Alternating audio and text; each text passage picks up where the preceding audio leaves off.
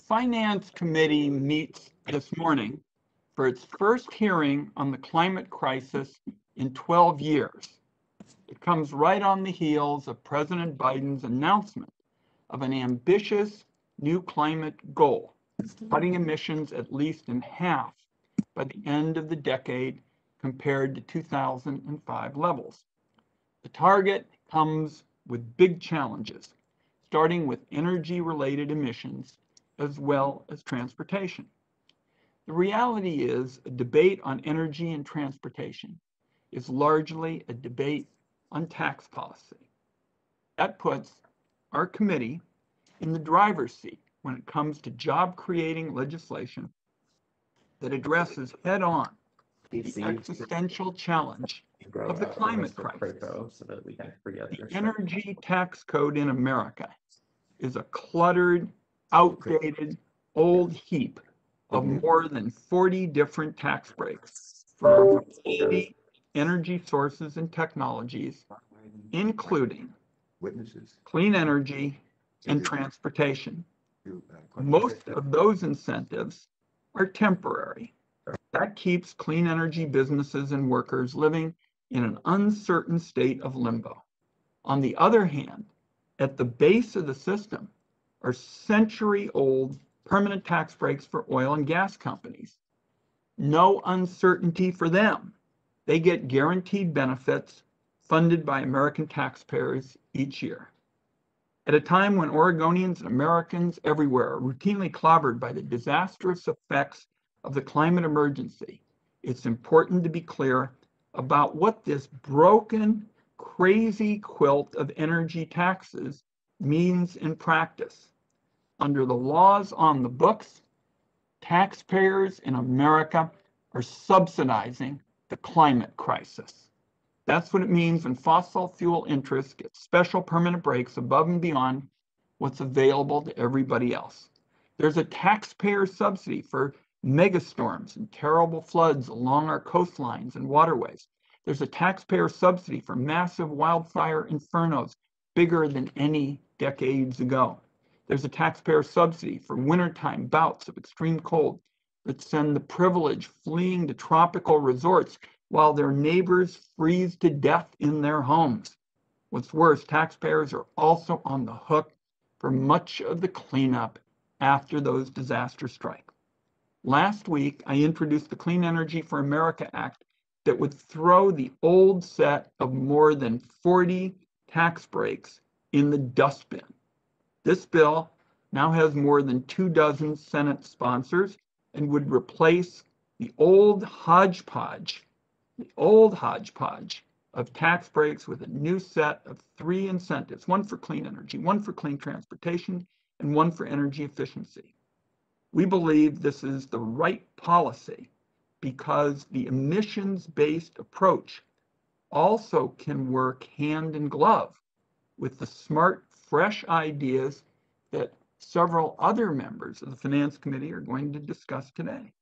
In terms of tax certainty and predictability, it would level the playing field for everybody. It would be a job-creating free market competition to get to net zero carbon emissions. Clean energy producers and businesses that focus on cutting-edge transportation would no longer have to worry about their tax incentives disappearing because Congress is yet in another deadlock. The bill helps to supercharge innovation in clean transportation and energy storage. That's a big reason why a new coalition is lining up behind the Clean Energy for America Act.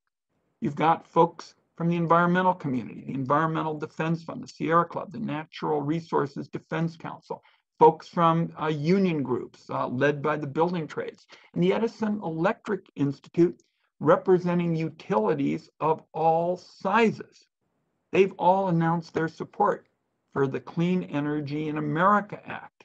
It's a new coalition for a new day. There's a big opportunity in the months ahead to pass this legislation along with investments that powered the United States over the last century.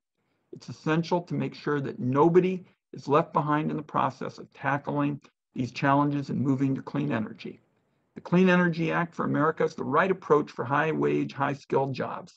It's the right approach for addressing the existential threat of the climate emergency. It's the right approach for promoting innovation and competing with companies in China and around the world. If the Congress doesn't work hard to create these jobs in America, other countries are going to grow in our expense.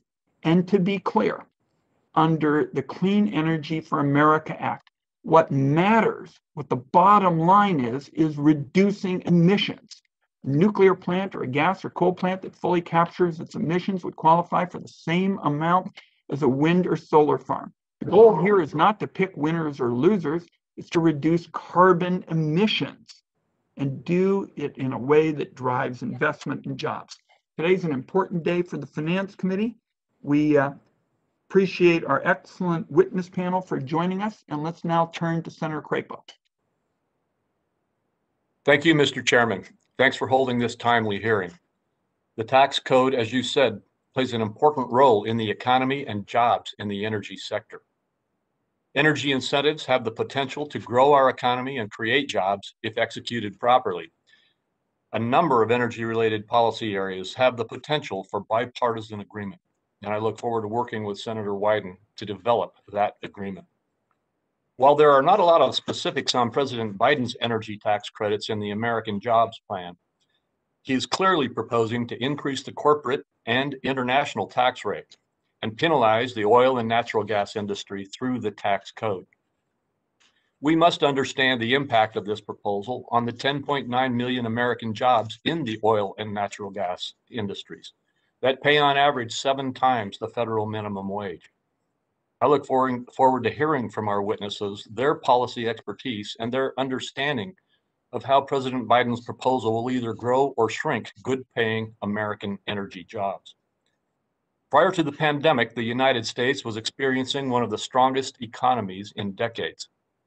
With the Tax Cuts and Jobs Act in place and an agenda focused on smart regulation, we saw progress for all Americans, including record low unemployment rates for African Americans, Hispanics, and others, 50-year lows in overall unemployment, robust wage gains skewed toward lower wage earners, and record high household incomes, followed by record low poverty. Considering the offsetting of the cost of energy provisions with a corporate tax rate increase or increasing international taxes, especially during a pandemic, is counterproductive and a non-starter on my side of the aisle.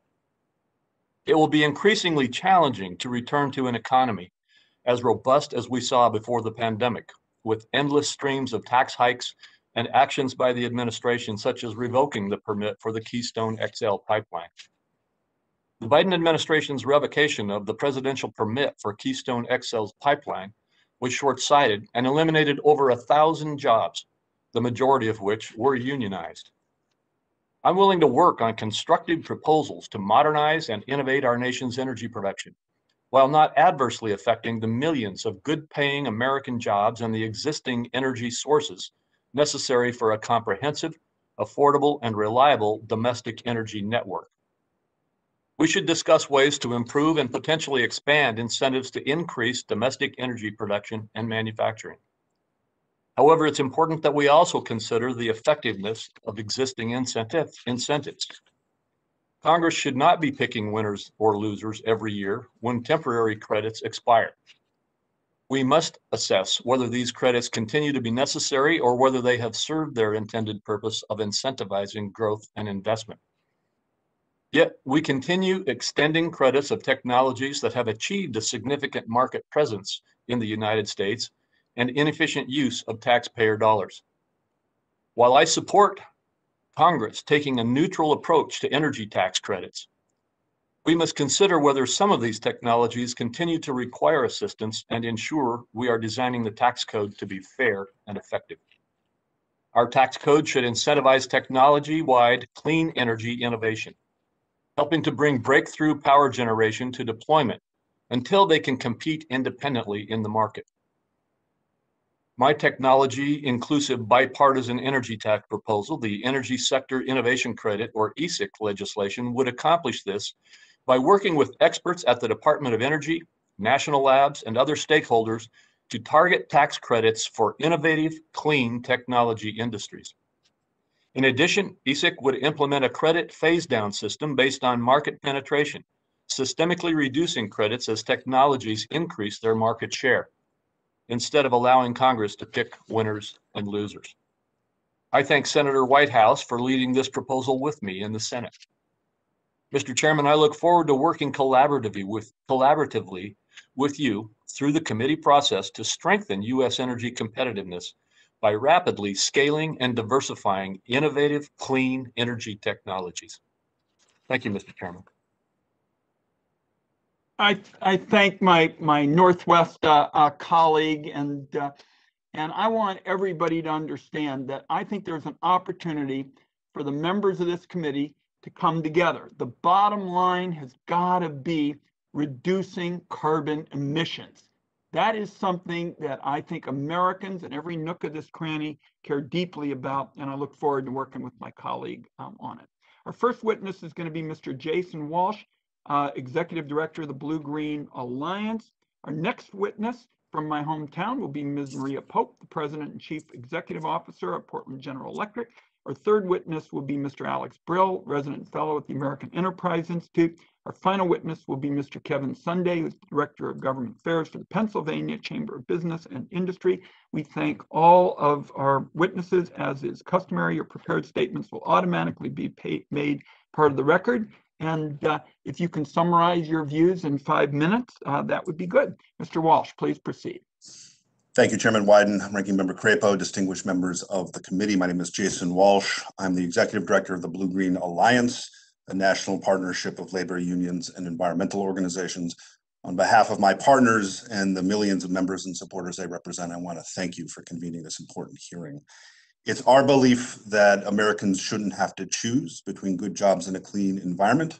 We can and must have both. We are in a unique moment to address the climate crisis and create good jobs as we work to rebuild our economy and recover from the COVID-19 pandemic. The federal tax code is vital to supporting clean technology deployment. We can also use it to ensure equity in the transition to a clean economy by maximizing the benefits of job growth in that economy for all American workers and for communities disproportionately impacted by pollution, deindustrialization, and job loss from incumbent energy sectors. The science is unambiguous that our climate is in crisis and action is required. We have to get to net zero emissions by 2050 and ensure we're solidly on that path by 2030. Clean energy investments will be central to accomplishing our climate goals.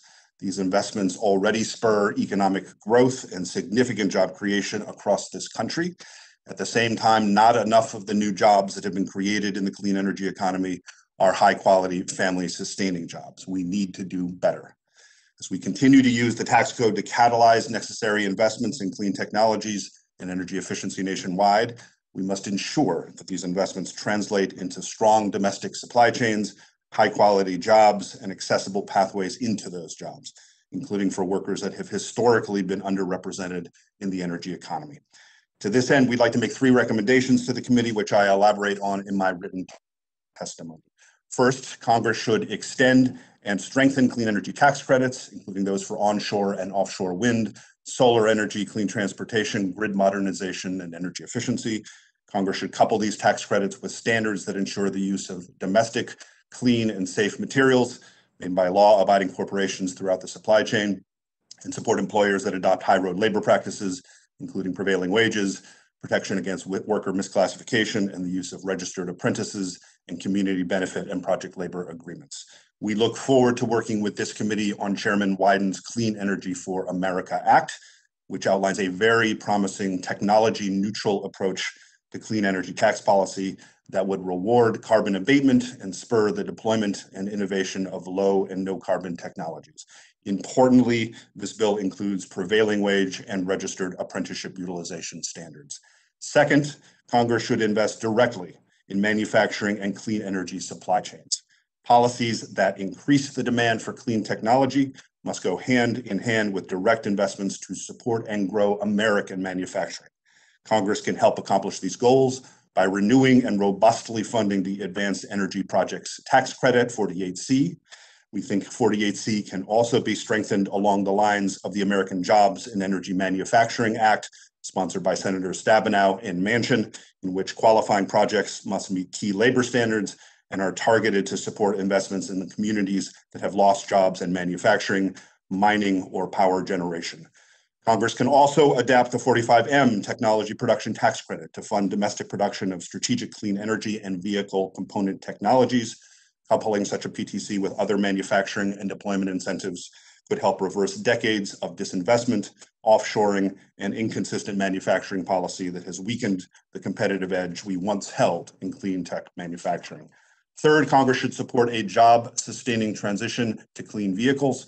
Consumer incentives stand to play a significant role in shaping the shift to electric vehicles and the manufacturing, jobs, and community impacts of that transition. The existing 30D consumer tax credit should be updated to support domestic assembly, domestic content, and high road labor standards. The structure of the credit must help retain and grow the next generation of high-skill, family-supporting jobs in the U.S. and support the growth of domestic electric vehicle production and supply chains. In closing, let me reflect on the reason this committee is gathered here today, which is to discuss the tax code's role in creating American jobs, achieving energy independence, and providing consumers with affordable, clean energy. I'm here to argue that we can achieve all of these policy goals while also ensuring that workers are paid fair wages, that we support and grow American manufacturing, and that communities that have too often been left behind in our economy can share fully in the benefits of clean air, clean water, and middle-class supporting jobs. Thank you for the opportunity to speak to you today. Thank you very much, Mr. Walsh. And I would just like to note for the record that the Blue-Green Alliance was for coalition building before anybody knew it was cool. And I thank you very much, and we look forward to working very closely with you. Our next witness will be Ms. Maria Pope, President and Chief Executive Officer of Portland General Electric. Ranking Member Crapo and members of the committee. I am honored to testify today on the critical issues of climate change, jobs, and effective clean energy tax policy. Climate change is having very real global impacts, and greenhouse gas emissions must be dramatically reduced on an economy-wide basis. It will take all of us working together to make a difference. Portland General Electric is a fully integrated utility. We serve roughly half of all Oregonians and 3/4 of the state's industrial and commercial activity. We share our customers and our community's vision for a clean, reliable, and affordable energy future. We have ambitious climate goals to reduce greenhouse gas emissions associated with the power we serve customers by at least 80% by 2030, with an aspirational goal of zero greenhouse gas emissions by 2040. We are not alone in our emissions reduction work. The Edison Electric Institute's members, representing the nation's investor-owned utilities, are collectively on a path to reduce their emissions by at least 80% by 2050, and many companies are pledging even faster, more aggressive timelines. As of 2019, the U.S. power sector has reduced its CO2 emissions by 33% below 2005 levels. Advancements in policy, regulation, technology are needed to meet these emissions goals while maintaining reliable service at reasonable prices. According to the Intergovernmental Panel on Climate Change, we have a decade to make significant progress to curb greenhouse gas emissions. Utilities or any sector of our economy cannot achieve these ambitious goals alone. The climate crisis will require substantial investments and federal policies that serve everyone equitably, maximizing both benefits to customers and the deployment of a wide variety of clean energy resources. The right technology-neutral incentives will accelerate this transition and activate all players to make significant investments. To move forward with speed requires new thinking, which is exactly what we see in the Clean Energy for America Act. Chairman Wyden, I want to thank you and your team for this thoughtfully crafted bill. The legislation provides tax incentives to address many of these issues and motivate everyone, utilities and independent developers alike, to transform how electricity is generated and used. Portland General Electric enthusiastically supports this bill, and we urge its enactment. Critical to PGE and the utility industry is the optionality between production and investment tax credits, while also allowing utilities to opt out of normalization requirements for the new energy storage credit. These provisions ensure that the full benefits of tax incentives are passed through to customers and that regulated utilities will not be disadvantaged, leveling the playing field to accelerate deployment and ensure affordability for all customers. Along with affordability, preserving reliability is essential. Dispatchable clean resources will play an important role.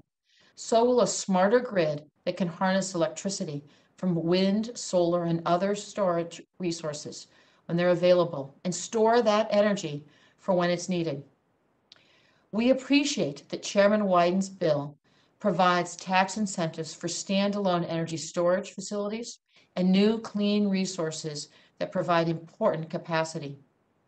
Additionally, the option to elect direct payment of these credits enables broader use and lower costs, savings that can be passed directly on to customers.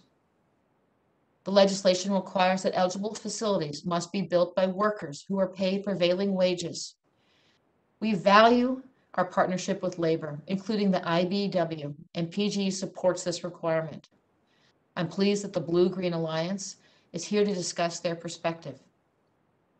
Today, the transportation sector is the largest source of greenhouse gas emissions. The bill's clean transportation credits enable transformational change, encouraging purchase of electric vehicles and investment in critically important charging infrastructure.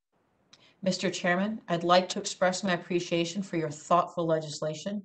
Your long-term technology neutral approach enables all parties participation in a path to decarbonization.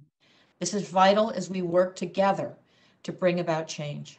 Chairman Wyden, Ranking Member Crapo, committee members, thank you for your time. I look forward to working with you as you craft these essential policies. Thank you.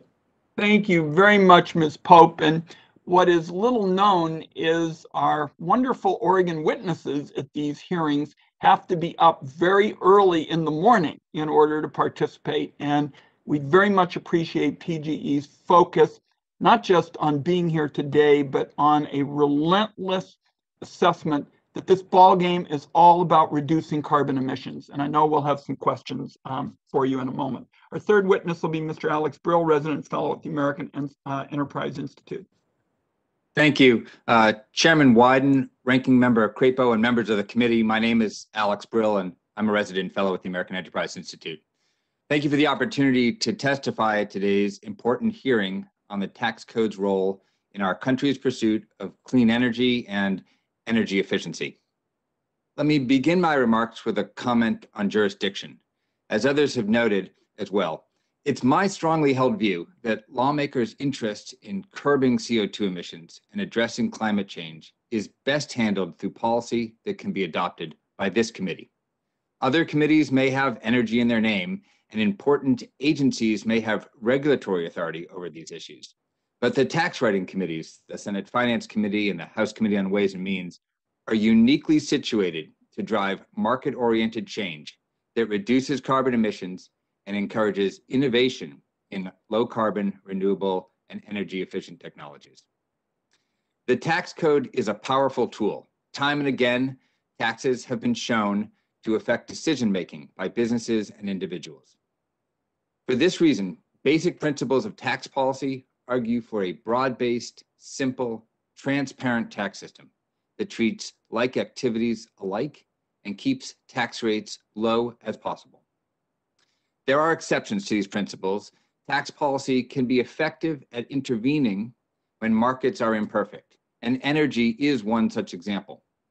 Because the environmental and economic costs of carbon emissions are not reflected in private transactions between producers and consumers, it's appropriate that policymakers use the tax code to encourage clean energy and energy conservation.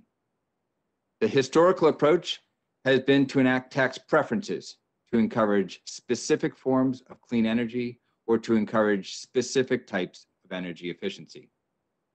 But tax subsidies can be and often are costly, complicated, overly narrow, overly generous, and non-neutral in a technological sense. It's simply impossible to appropriately and efficiently subsidize every energy-saving tool or activity. Most subsidies are temporary, and this creates costly uncertainty for many taxpayers. The better option from an economic policy perspective may carry some political baggage. I'm here today to encourage the committee to give it fair consideration. A price on carbon or a fee on polluters, a carbon tax, whatever it's called, is a superior policy to subsidies, though I would also note that these approaches are not mutually exclusive. A carbon tax is technology neutral and encourages shifts away from carbon-intensive sources of energy, while encouraging energy efficiency and conservation, as well as research and development in new technologies. It's the climate policy endorsed by thousands of economists, both Democrats and Republicans, including 4 former Federal Reserve Board chairmen, 28 Nobel laureates in economics, and 15 former chairs of the White House Council of Economic Advisors. Most recently, it's earned the support of the business community as well. A carbon tax would increase the rate of return on energy efficiency upgrades, encourage the utilization of more fuel-efficient vehicles, reduce miles traveled, and drive many, many small and modest adjustments in the choices made by consumers, manufacturers, and others on their business consumption, on their energy consumption rather. And revenues from a carbon tax can be used to avoid other tax increases or to offset other taxes that are more distortionary. Speaking of tax increases, let me conclude with a final observation. The tax policy least likely to promote economic growth and competitiveness in the United States is an increase in the corporate tax rate to 28%. Such a change would raise the cost of capital for all corporations, widen the disparity between debt and equity financing, and place the U.S. first among OECD nations in the combined state and federal corporate marginal tax rate. A carbon tax could raise the same amount of revenue while avoiding all these pitfalls and efficiently and effectively reducing CO2 emissions. I urge you to give it a fair look, and I look forward to your questions. Thank you very much, Mr. Brill. I know we're going to have questions for you in a moment. Our final witness will be Mr. Kevin Sunday, Director of Government Affairs for the Pennsylvania Chamber of Business and Industry. Thank you and good morning. Thank you, Chairman Wyden, Ranking Member Crapo, honorable members of the committee. Appreciate the opportunity and privilege to appear before you this morning. My name is Kevin Sunday, Director of Government Affairs for the Pennsylvania Chamber of Business and Industry. Our state is blessed to, in many respects, be a microcosm in the United States, whether that's a rural versus urban split or average age, income, education, political affiliation. But where we are not average is on energy. Pennsylvania is the #2 state for natural gas development, energy production, and nuclear power, and we're the biggest power producer on the country's biggest grid.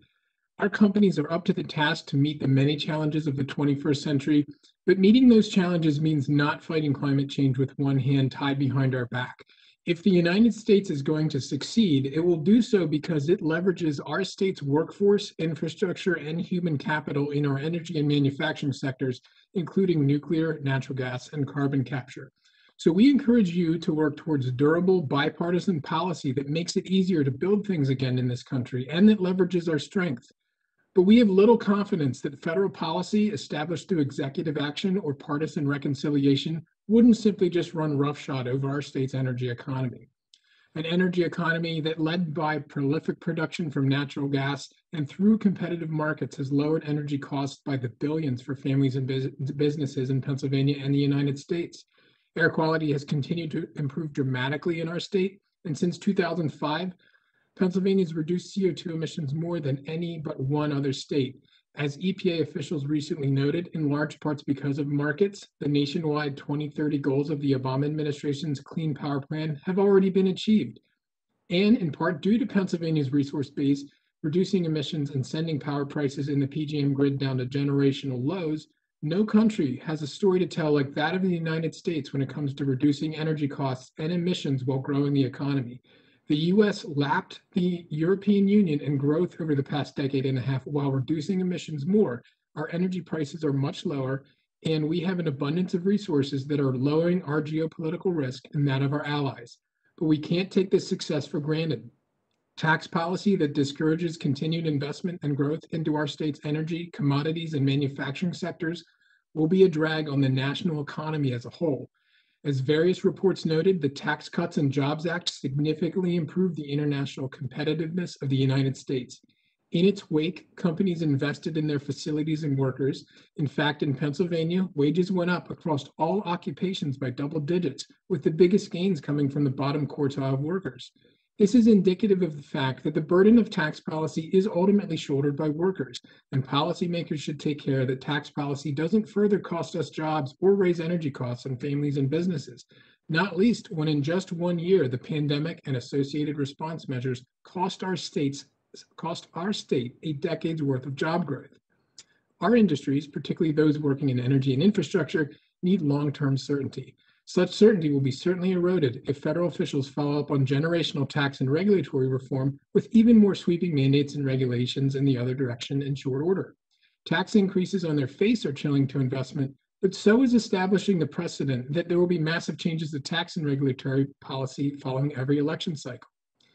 If in fact it truly is the case that the desired outcome is a cleaner, more efficient economy, and that's a goal we share, we are not going to reach that goal by pairing the highest corporate rate in the developed world with the slowest, most bureaucratic, most expensive infrastructure build-out regime. Too often, whether it's due to the National Environmental Policy Act or spurious litigation from third parties or states obstructing federally approved infrastructure, it's taking entirely too long to build things in this country. Neither will be well served by tariffs and trade policies that raise costs across the supply chain. In closing, our state's success and pro-growth policies at the federal level have helped the United States keep costs low, produce massive economic growth, become energy independent, and lead the world in reducing greenhouse gas emissions. There's more work to be done, to be sure, so let's come together and produce durable, effective, bipartisan energy and environmental policy that keeps the United States in a flagship position in an increasingly challenging and dynamic global marketplace. I thank you for the opportunity to appear before you today and look forward to answering any questions you may have. Thank you. Thank you very much, Mr. Sunday. Now, let me start with you, Ms. Pope. The President committed our country to reducing carbon emissions to more than 50% below 2005 levels by 2030. This is an ambitious target, but in line with what the science says is needed to avert a climate disaster. My take is that the linchpin here is the power sector. To meet the President's goal, America will need to reduce carbon emissions from the power sector by 80% in the next decade. Now, we're obviously digging into how the tax system affects it, and my view is the combination of certainty with flexibility, putting a system in place that provides long-term certainty to businesses while simultaneously providing the flexibility to innovate and to make the best clean energy investments is what we're going to need. In your view, what would be the most helpful tax policies to put that 80% target in reach for you and other utilities?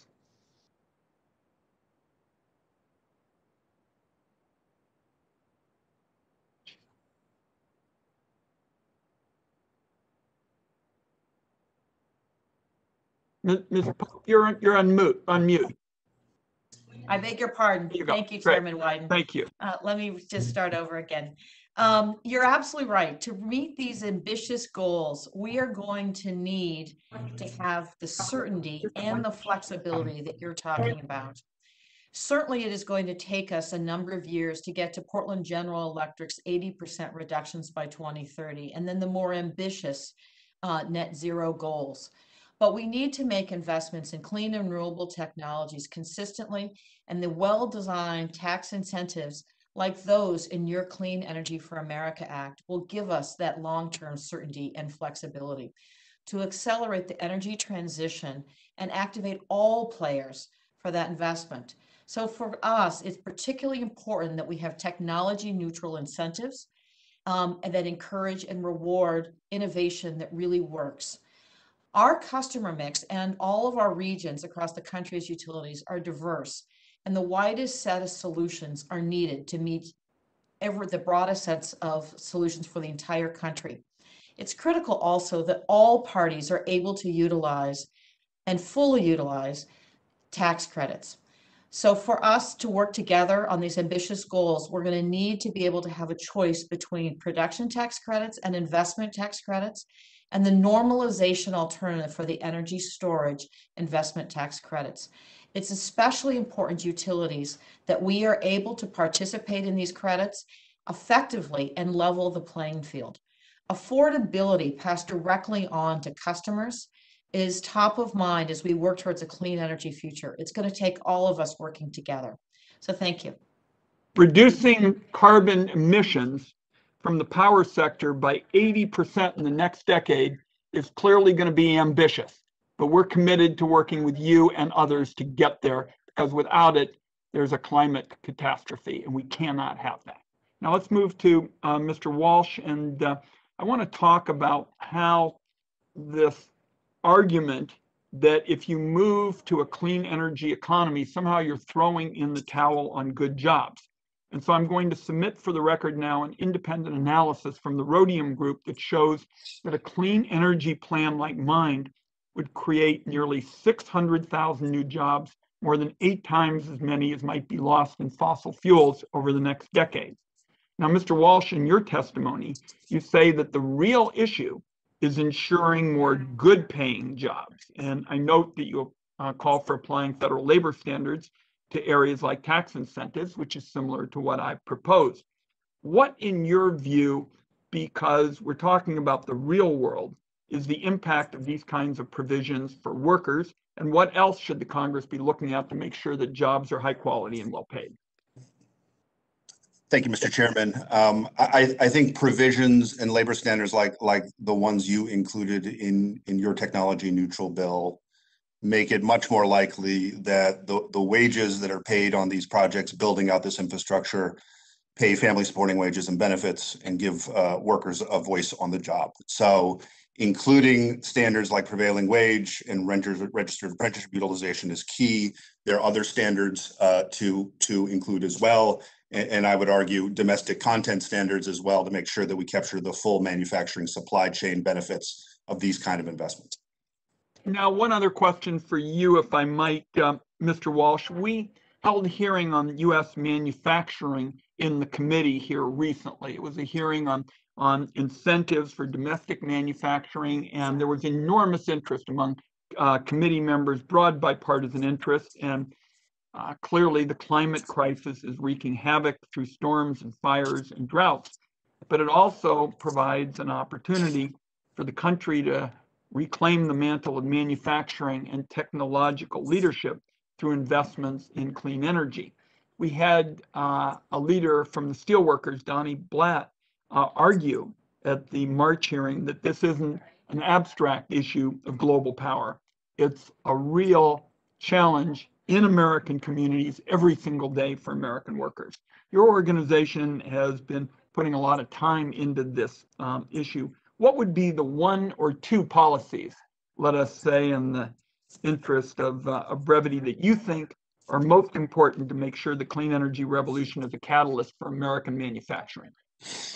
Thank you for the question. In terms of 1 or 2 policies, I would say we need to come at this from both the supply and the demand side, right? So on the demand side, ensuring that domestic clean energy products and materials and components are manufactured in this country by tying clean energy tax credits to domestic content incentives. And then on the supply side, ensuring that domestically manufactured components receive tax credits that directly support the build out and retooling of domestic manufacturing. There are ways to do that, and examples that we have from 48C, potentially also an adapted 45M tax credit, and we'd love to explore those with the committee. All right, let's go to Senator Crapo next. Thank you, Chairman Wyden. First to you, Mr. Brill. A number of companies and organizations have made reduced or zero carbon commitments by 2050 and some by 2030. However, global and national emissions goals will be hard to achieve until the technologies essential to meet them, many of which currently do not exist, are developed and deployed. Can you speak to our current energy technology landscape and how energy innovation will play a key role in significant decarbonization? Thank you, Senator Crapo. As we work towards reduced carbon emissions in the United States, both the increased utilization of existing technologies is important. That's the wind and solar that we know today, geothermal and others. But over the longer period term and the medium term, new technologies, some which may exist in a lab or some which may not exist at all, will be increasingly important both here in the United States and globally. This involves both developing those technologies, which are new and innovative ways to generate energy without carbon emissions, but also to do that in a cost-effective way, to bring down the costs of those new technologies over time. Policies, whether they be R&D focused or the carbon pricing that I suggested, all of these will encourage private sector activity in the development of these new technologies, which are necessary both here and around the world. All right, thank you. And Mr. Sunday, like Pennsylvania, my state of Idaho has a rich history with nuclear energy development and deployment, particularly because of the Idaho National Lab's leadership in nuclear energy R&D. Currently, nuclear energy provides roughly 20% of our electricity and is the largest clean energy source in the United States. Do you think we can meet our clean energy targets without continued investment in R&D in the nuclear power? And can you speak to the benefits that nuclear power provides not only for clean energy production, but also for providing reliable baseload power and grid reliability? Thank you for the question, Senator. And no, I don't think we can meet our goals without nuclear power, and I'm not aware of a credible international emissions forecast that doesn't have a role for nuclear moving forward.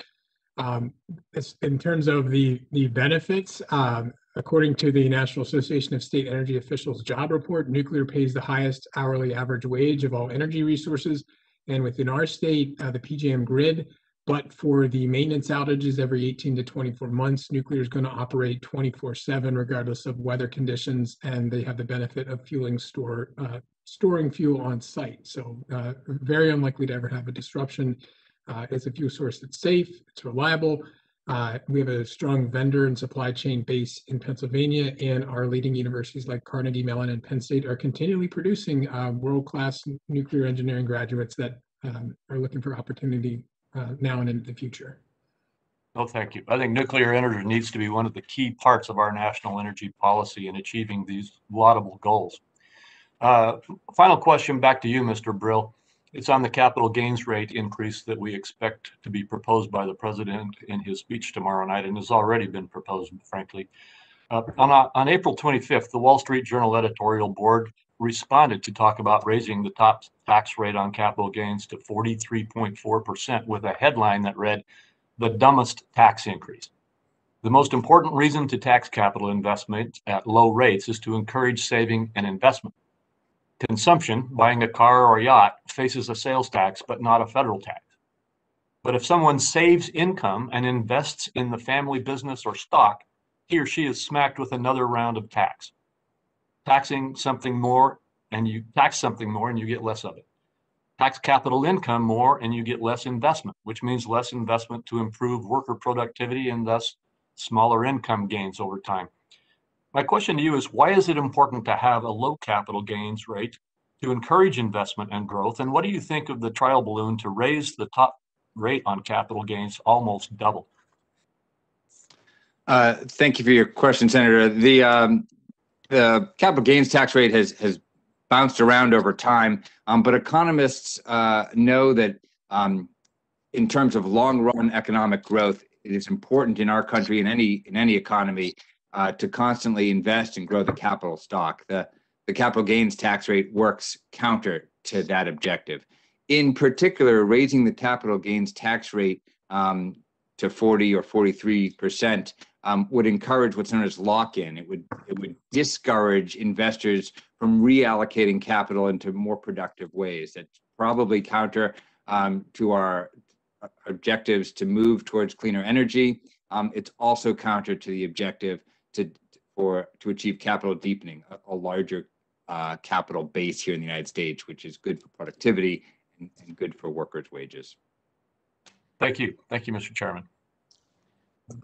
Thank you, Senator Crapo. And next, we've got senators with hectic schedules will be Senator Stabenow. And Senator Stabenow has been the leader of the green manufacturing effort with Senator Manchin and Senator Daines. Why don't you go ahead, Senator Stabenow?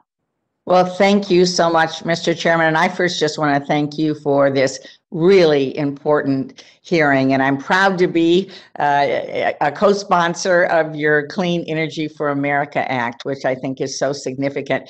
And before asking a question, I know, Mr. Chairman, you've heard me say this before, but whenever we talk about winners and losers, I just have to go back to 1914 when Henry Ford and Thomas Edison in Michigan first started out making an automobile and tried to have it battery operated. And it was so difficult, all the challenges on range and a whole range of things. And 2 years later, Congress decided to put its full weight on tax policy behind oil and gas in 1916 and basically give robust tax credits that ended up essentially in no interest loans. And 100 years later, they're still winning. So we did actually in our tax policy pick winners and losers. And I really appreciate that you're just simply trying to level the playing field. And maybe we'll get back to where Henry Ford and Thomas Edison actually envisioned over 100 years ago.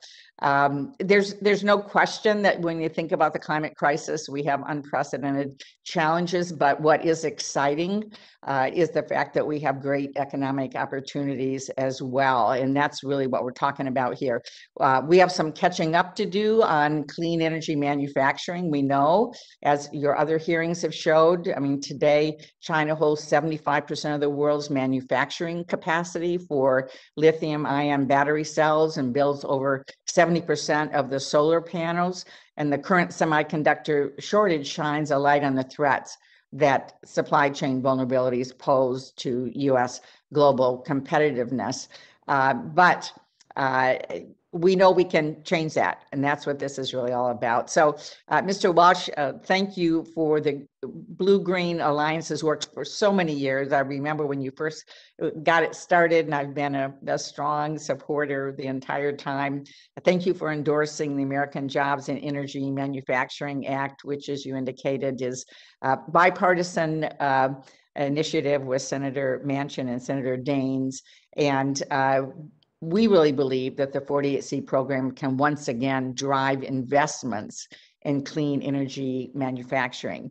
And I also, and before asking you to respond, Mr. Walsh, I think it's important to note, and I'm really pleased to be working with our chairman on a production tax credit for domestic production of batteries, semiconductors, solar cells. I wondered if you could speak to why we need to be providing incentives, not only investments in new and retooling manufacturing plants, which I think is critical, but also a tax incentive for each unit produced. And what would be the implications of providing an investment tax credit only, but not a production tax credit for manufacturing? Thank you for the question, Senator Stabenow, and thank you very much for sponsoring the American Jobs and Energy Manufacturing Act. We're proud to endorse it. As you know, that is a 30% investment tax credit, which was created to re-equip, expand, and establish domestic clean energy, transportation, and grid technology manufacturing facilities. We particularly appreciate the way in which you provide incentives in that legislation to site facilities in communities that have suffered coal economy job loss and deindustrialization. And we think that's a critical equity consideration. 48C is incredibly important. It has historically been successful in generating investments in new facilities and equipment. It has been less successful in generating large-scale investments and the durable incentives necessary to grow domestic manufacturing supply chains over the long term, right? So production tax credits like 45M can fill this gap and provide enough security in terms of demand for investors to create the kind of large-scale facilities that are not only necessary to meet our climate ambitions, but to keep us globally competitive. As you know, these are big capital expenditures. Investors are going to need that certainty and are going to need some assistance. And we view an investment tax credit and a production tax credit as complementary to achieving those goals. Thank you. And Mr. Chairman, I know we have a number of members that are all balancing schedules, so I will not ask another question, but I have many questions. I appreciate the panel and including the 30D consumer tax incentives that are so important on the front end on electric vehicles, and look forward to working with you and with everyone as we move what I think is a very exciting economic opportunity forward. That's a win-win on how we address the climate crisis and also create jobs. So thank you. Thank you, Senator Stabenow, and we look forward to working with you on greening up manufacturing and getting that win-win. Our next panel member to ask questions will be Senator Carper, who's also the Chairman of Environment and Public Works. He's got his hands full. We appreciate him. Mr. Chairman, thanks so much. This is a terrific hearing with terrific witnesses, and we're grateful to both you and the ranking member. The ranking member raised the issue of nuclear. My wife and I usually come home after church on Sunday mornings, and the first thing we do is go to the kitchen and fix breakfast. And we have breakfast with a guy named Fareed Zakaria. And this last Sunday, he spent the last 4 minutes of his show talking about nuclear and just providing advice, unsolicited advice. How not to lose the mouse. I frequently. Debbie, you need to mute. Anyway, he provided some friendly advice to President Biden that he would not dismiss and lose sight of what nuclear is already doing in terms of providing carbon-free electricity, and the future that it might provide with advanced technology. So I just leave that with my colleagues. I'm going to send around a copy of his 4-minute close on his show to our colleagues. Just ask for to take a look at it if you will. I would thank all of our witnesses for joining us today. This could not be more interesting, more important, more timely. And last week, our president celebrated Earth Day by committing the United States to becoming 50% cleaner in terms of greenhouse gas emissions by the end of the decade. Through my work on this committee and as chairman of the Senate Environment and Public Works Committee, I remain committed to passing laws that will drive down dangerous emissions and clean energy costs for consumers, help tackle the climate crisis head on, and support economic growth in this country. To date, clean energy investment and production tax credits have been indispensable tools in driving clean energy and economic growth in our country.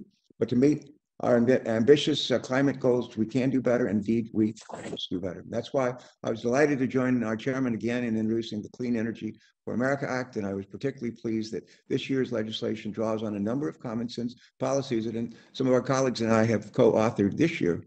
The Save America's Clean Energy Jobs Act, which I introduced with Senator Whitehouse and Senator Heinrich, provide temporary refundability for clean energy credits. Clean energy developers are currently unable to access tax equity financing as a result of the pandemic, leaving clean energy projects frozen and unable to break ground. Refundability of these credits will provide efficient access to capital that will immediately help facilitate job creation in the clean energy sector, all while contributing to more reliable power, cleaner air, and a true win-win-win situation. Question, Ms. Pope, could you share with us, please, your thoughts on how refundability of these credits could lead to increased clean air innovation, clean energy innovation, and capital deployment, as well as to more good-paying jobs? Ms. Pope, please. Senator, thank you. And thank you for your question and your leadership on this issue, as well as your leadership on the nuclear issue. Your legislation recognizes near-term challenges that many projects face in terms of a direct pay option. The short-term nature is helpful, but longer term, it would be more helpful if there was more certainty. Direct pay lowers the project costs and our savings that can be directly paid onto customers. And as you know, their transition and the work we have to do is very significant. So keeping customer prices low is very important. But it also frees up capital to invest in additional clean energy projects. These investments, this has been noted, will result in additional jobs. And to direct pay's impact on innovation, lowered project costs when combined with technology neutral credits gives us the ability to innovate and choose technologies that best maintain a reliable and affordable energy grid. Given the investments that are needed in the next decade in order to reach aggressive greenhouse gas emissions reduction goals that the President, Congress, and we at PGE share, as many as well as other utilities across the country, it's going to need even longer term direct pay options such as that proposed by Chairman Wyden.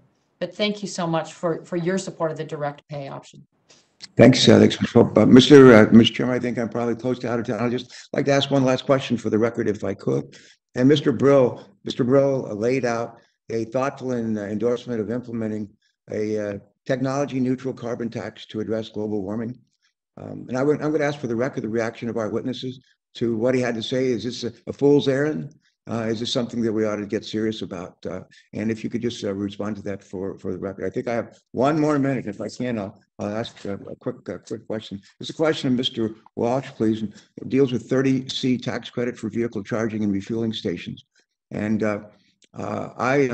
the transportation sector generates about 29% of our carbon emissions, the highest source of carbon emissions in our country, global emissions. To clean up our transportation sector, we need cleaner vehicles powered by sources other than oil, and we can't have clean vehicles without clean vehicle fueling infrastructure. We got to have both. That's why I recently introduced the Securing America's Clean Fuels Infrastructure Act. Senator Richard Burr, our colleague on this panel, along with our colleagues, Senator Cortez Masto and Senator Stabenow. This legislation will improve and expand the 30C tax incentive for investments in clean vehicle infrastructure like electric vehicle charging stations and hydrogen fueling stations. And this legislation is complementary to broader efforts in the EPW committee, which I chair, to decarbonize our transportation sector. This infrastructure is necessary for the success of our American automakers and for the widespread adoption of cleaner vehicles. And that's why the major automakers, along with the fuel cell and electric vehicle infrastructure, support the legislation. A question for the record for Mr. Walsh. Mr. Walsh, can you speak for us on the record to the importance of tax policy that support the deployment of clean vehicles and clean vehicle infrastructure? Thank you all for coming today and responding to our questions and your willingness to respond to a few more for the record. Thank you so much. Thank you, Senator Carper. Senator Grassley. Thank you, Mr. Chairman. Green energy, of course, is music to my ears. I'm the father of the wind energy tax credit, and 30 years have proven to be a very successful initiative. Now, on a different note, leading to a question for Mr. Brill, I often hear my Democrat colleagues complain about companies paying zero taxes. However, oftentimes, the reason a profitable company pays no tax is they are eligible for tax incentives such as green energy incentives. Recently, there have been proposals from both sides of the aisle to make incentives in green energy essentially refundable by providing a direct pay option. This option is included in the chairman's technology neutral proposal.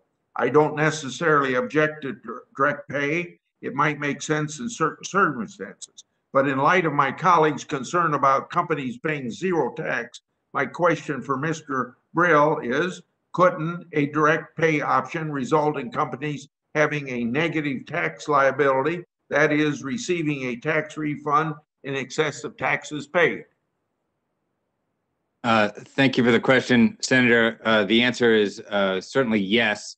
The direct pay option is only useful or effective in the cases where there is no other tax liability. So it, by definition, would increase the number of firms paying no or, in fact, negative tax rates. These two issues are, just as you're suggesting, certainly in conflict. To be concerned about businesses in particular years not paying federal income tax, and then at the same time promoting policies that would exacerbate that reality. The truth is that it is quite normal and natural in many instances for firms not to pay corporate income tax, even if they're showing book income. That's a result of a sound corporate income tax system involving net operating loss, carry forward and carry back, and is not necessarily something that policymakers should be concerned with.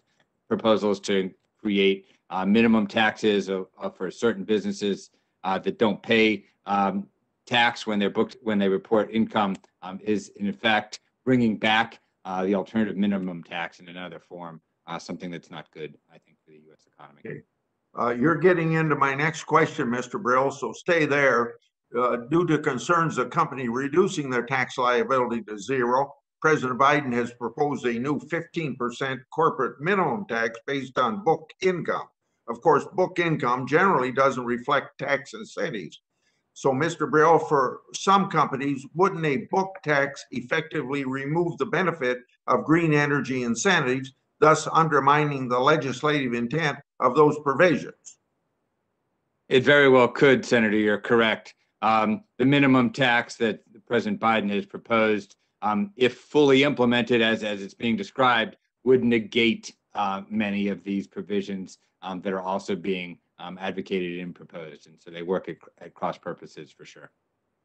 Next question will be for Mr. Walsh. President Biden's infrastructure program calls for over $174 billion in consumer rebates for electric vehicles. However, the Energy Information Administration projects that in 2050, 81% of the new vehicle sales will still be gas-powered or flex fuel.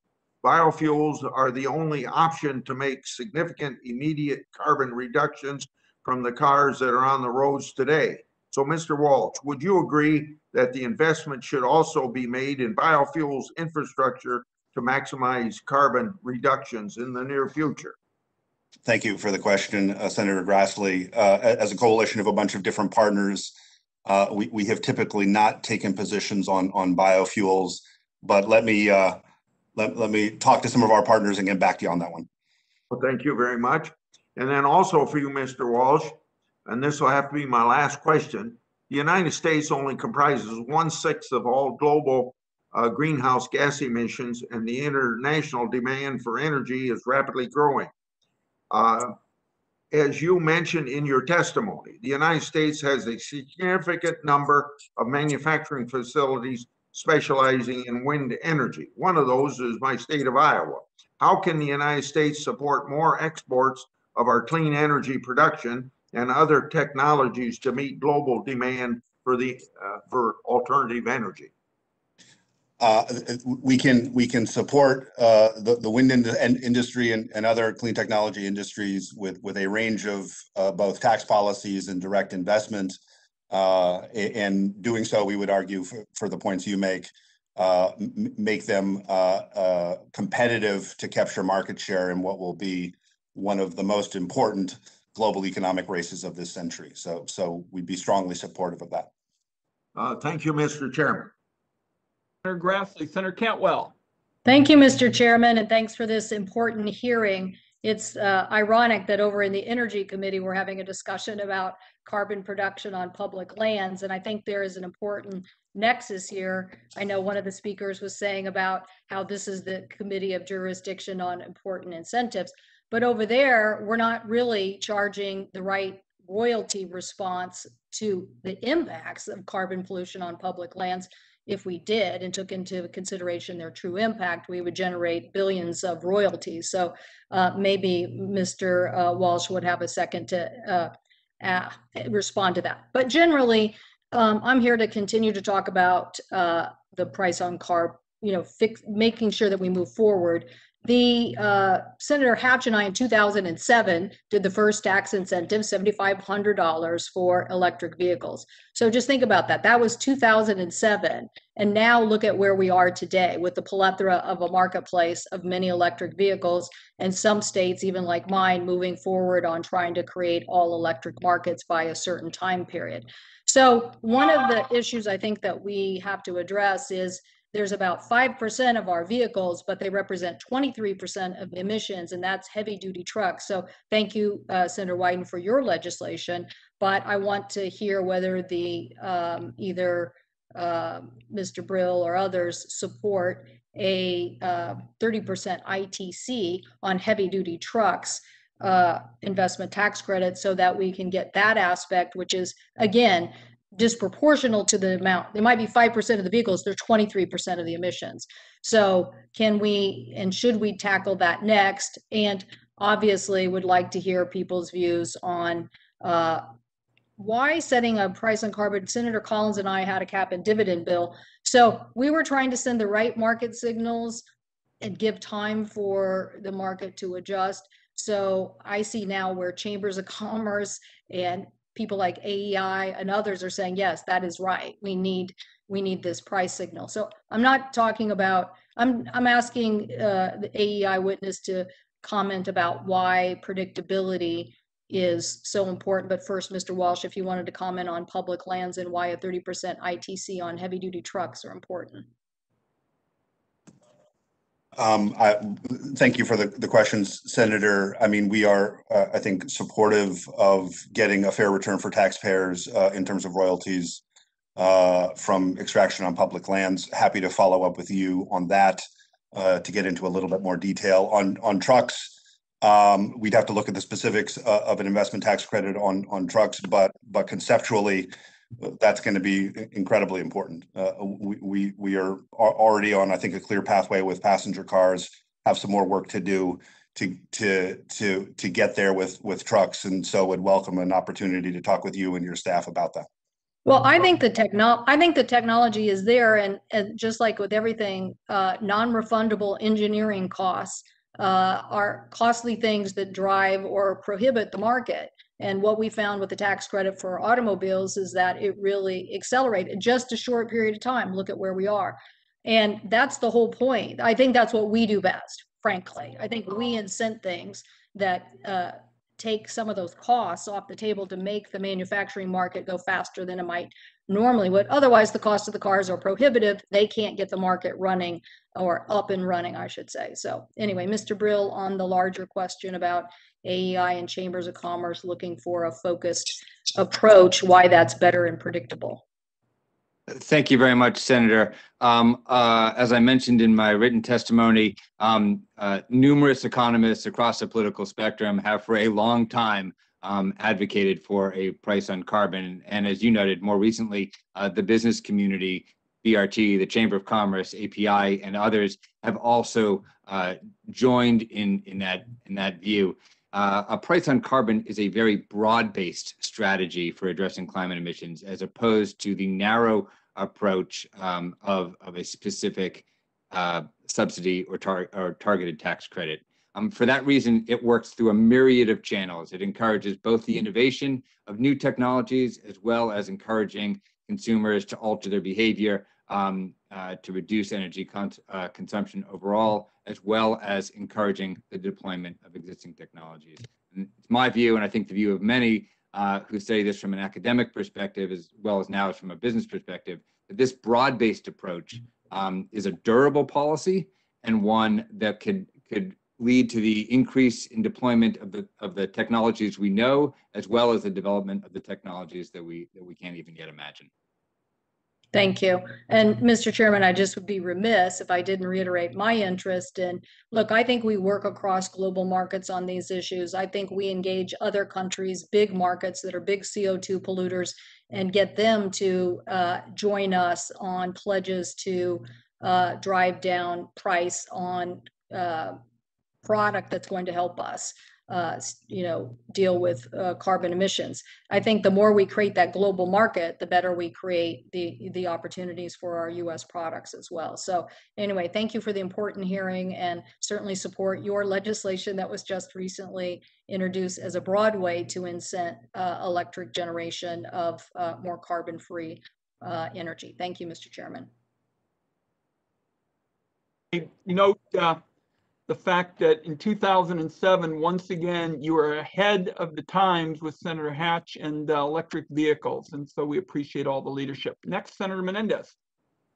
Well, thank you, Mr. Chairman. A newly released study by the largest reinsurance company in the world found that climate change would cost the global economy 18% of GDP by 2050, including 10% of U.S. GDP.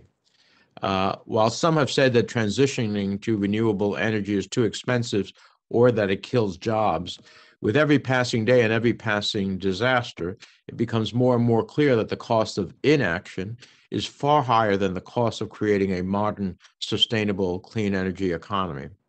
So, Mr. Walsh, will a transition to a clean energy economy coupled with strong coordination with our global partners to combat climate change be beneficial for our economy and our nation in the long run? Thank you for the question, Senator. I think it would. And actually, the first analysis I would point to is one by the Rhodium Group that Senator Wyden entered into the record at the start of this hearing, which shows net job creation of roughly 600,000 jobs annually over a 10-year period. That's only looking at decarbonizing the electricity sector. Obviously, we have to do this economy-wide. You know, bottom line, we're going to have to manufacture and install and operate and maintain an enormous amount of new generation capacity, along with transmission lines and energy storage to make that possible. And that will create an enormous number of jobs. I think the bigger challenges will be, one, ensuring that these jobs are high quality and accessible and across the full value chain, including manufacturing. Two, targeting investment and the jobs it creates to parts of the country where that investment and job creation has lagged to date. And three, which is very much related to two, ensuring that workers and communities that have relied on fossil energy sources are not left behind. Absolutely. So we use our tax code to incentivize private sector investment in areas that fit the public good. And I think we've established that acting on climate is an economic imperative, and that our continued reliance on fossil fuels not only harms public health and our environment, but also our economy. And that clean energy technologies have the potential to create millions of good-paying jobs right here at home. Yet the United States continues to subsidize the fossil fuel industry to the tune of billions of dollars every year. Instead of moving us in the right direction, my Republican colleagues used the 2017 tax bill to give even more handouts to big oil. I previously introduced the Close the Big Oil Tax Loopholes Act to try to correct some of these taxpayer subsidies to corporate polluters, and I'm working towards reintroducing that legislation. I know the chairman has worked to incorporate some of these principles into his Clean Energy for America Act as well, which I support. And I hope we can work together to move the parts of the tax code in the right direction. And speaking of the right direction, last year, PSE&G, the parent company for New Jersey's largest electricity utility, announced that it was divesting its fossil fuel assets. At the same time, they maintain a 25% stake in the Ocean Wind project in federal waters off of our state. Ms. Pope, as companies like yours face decisions on decarbonization going forward, in order to ensure a smooth transition, how vital is it that the tax code catches up to current market trends? Thank you, Senator. It's definitely time to update the tax code to match current demands with new technologies, flexibility, and long-term certainty. The technology neutral approach does this, and it does not pick winners and losers or lock into specific technologies, but is a good way to encourage innovation and incent clean energy deployment. Your example in PSEG's offshore wind is a great example. And certainly that long-term tax policy is critical to utilities who routinely engage in long-term planning and invest in long-lived assets, 20 to 40 years or more.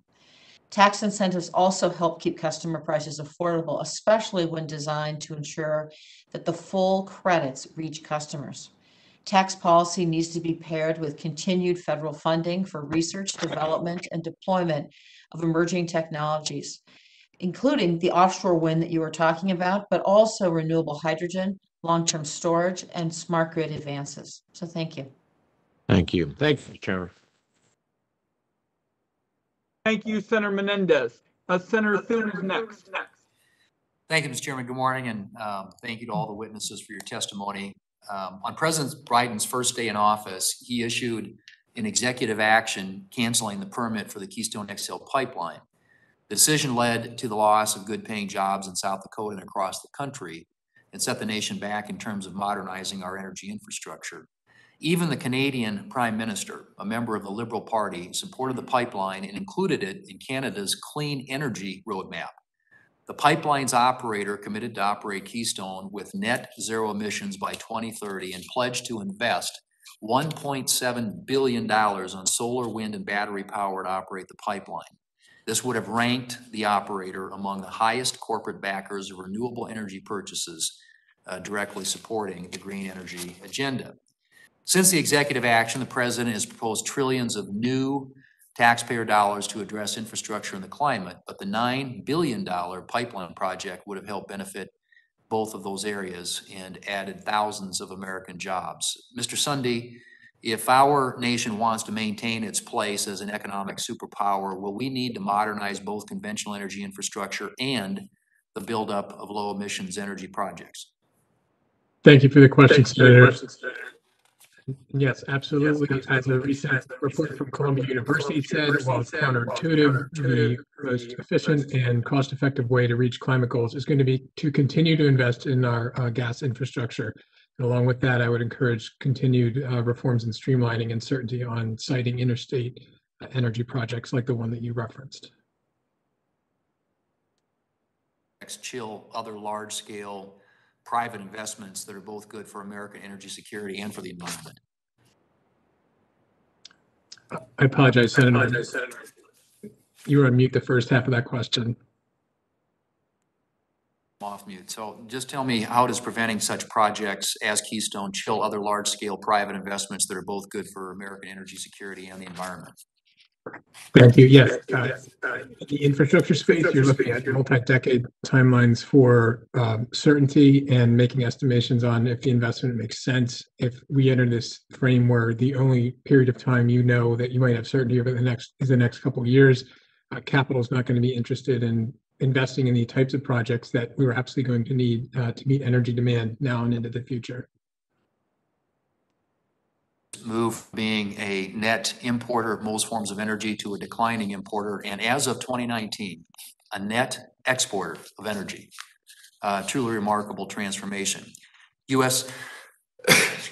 Oil production and natural gas production hit record highs in 2019, and today our country is the largest producer of natural gas in the world. Much of this progress, of course, has come from American innovation in extractions from unconventional formations such as shale, and a policy and regulatory environment that encourages growth. Mr. Brill, how would raising the corporate tax rate by 1/3 and eliminating all fossil fuel tax incentives impact America's energy security? And would such policies increase the cost of energy consumption for Americans? Thank you, Senator Thune. Raising the corporate tax rate, as has been proposed by President Biden, from 21% to 28%, or even from 21% to 25%, raises the cost of capital, raises the cost of new investments for all corporations, including energy corporations, including clean energy corporations, businesses trying to develop clean energy, as well as existing businesses working in the natural gas space, which is a relatively low carbon technology, and other industries as well. This has a myriad of adverse consequences. This is bad for our U.S. economy from an international competitiveness perspective, but it's bad from an energy perspective with respect to those businesses that are trying to make investments here in the United States. And so this policy works at cross purpose to the overall objective of, I think, of this hearing, and I think of the rightful objective of energy security and clean energy in the United States. Anybody on the panel can respond to this, but one concern I have about the proposed carbon fees or other emission-based proposals is that we first have to have an accurate count of emissions. South Dakota is a leader in clean energy in terms of wind, hydroelectric, and biofuels, yet we face obstacles like the EPA using outdated greenhouse gas modeling for ethanol, which cuts fuel emissions, I should say, by roughly half. Biodiesel cuts emissions by 70%, and advanced biofuels, when paired with CO2 storage, could approach carbon negative territory. How do we ensure accurately, that we are accurately counting for the real emission of all sources to ensure that we have a level playing field when it comes to these incentives? Anybody? And I know I'm out of time, so whoever wants to take that one.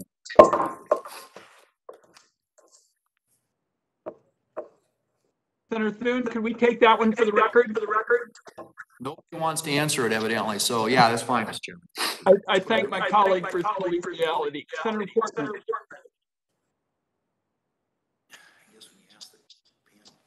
Appreciate your fitting us all in. Here I am. First of all, I appreciate the witnesses. Some of you talked about permitting today, and one of the things that concerns me is that it takes so long to permit a project, and it's so darn expensive. In your testimony, Mr. Sunday, you talked about that and the need for reform. Back a few years ago, former Senator Claire McCaskill and I offered legislation called the Federal Permitting Improvement Steering Council, called FAST 41, because it's in the FAST highway bill. And the AFL-CIO, Building Trades Council, as well as a lot of business groups supported it. And it's worked. It saved large infrastructure projects well over $1 billion. By the way, much of these projects are clean energy projects, including hydro on rivers in Ohio. And so my question for you is, should we be doing more of that? My concern is that it sunsets, this bill sunsets the council in 2022.